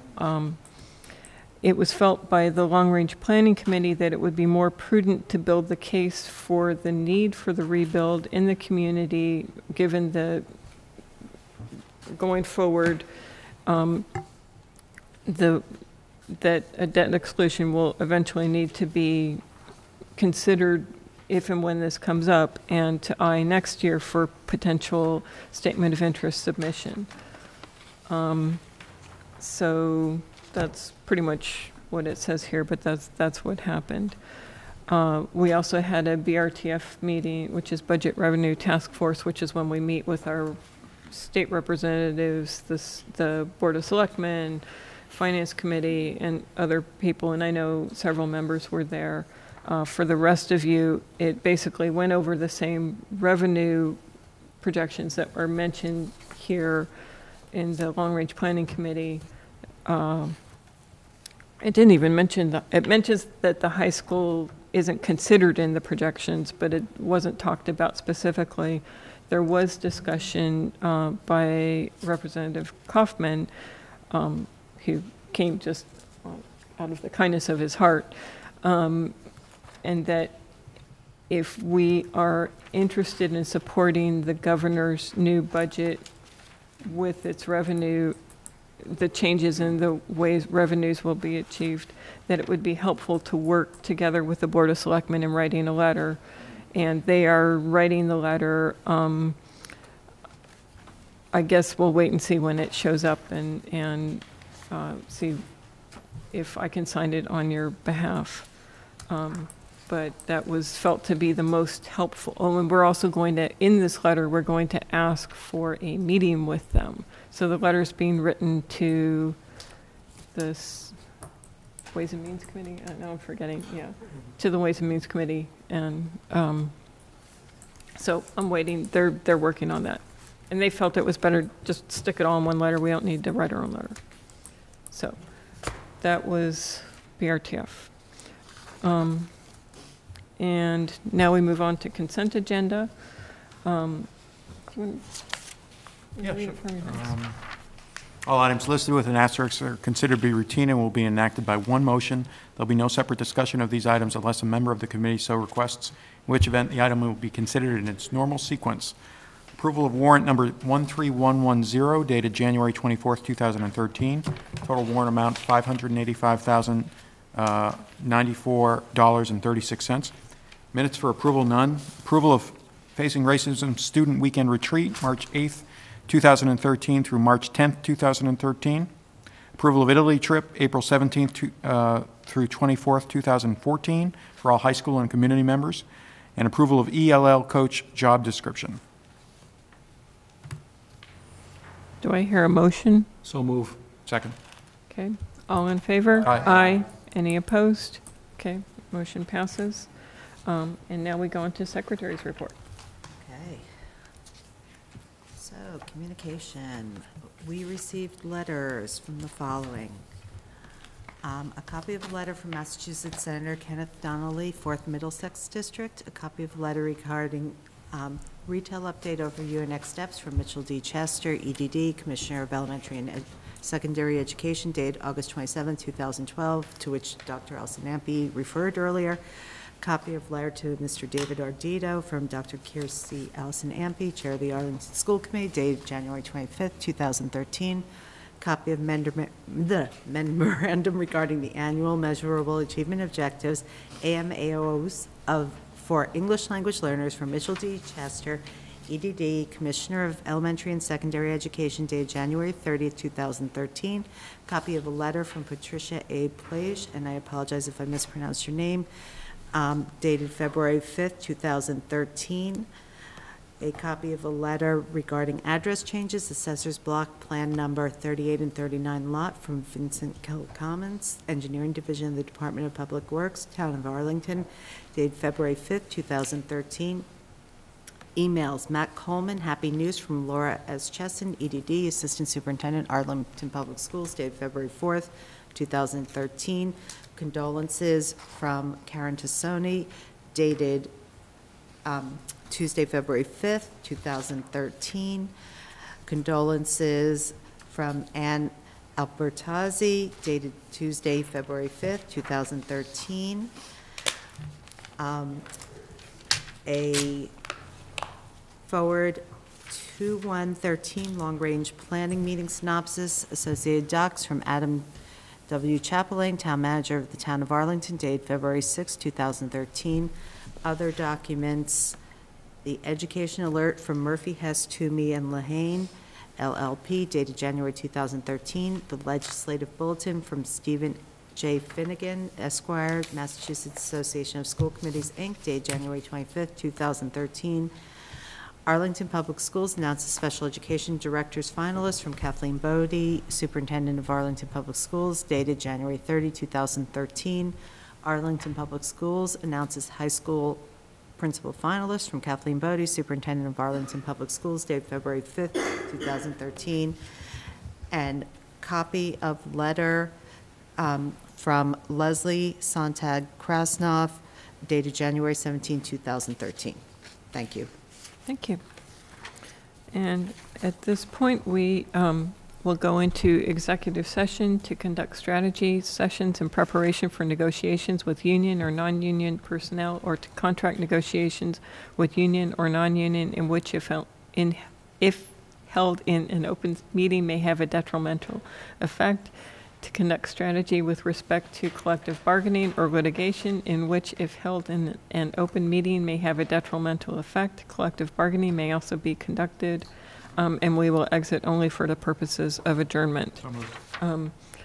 Mr. Schlickman? Aye. Aye. Aye. Aye. Aye. Aye. Aye. We now go into executive session.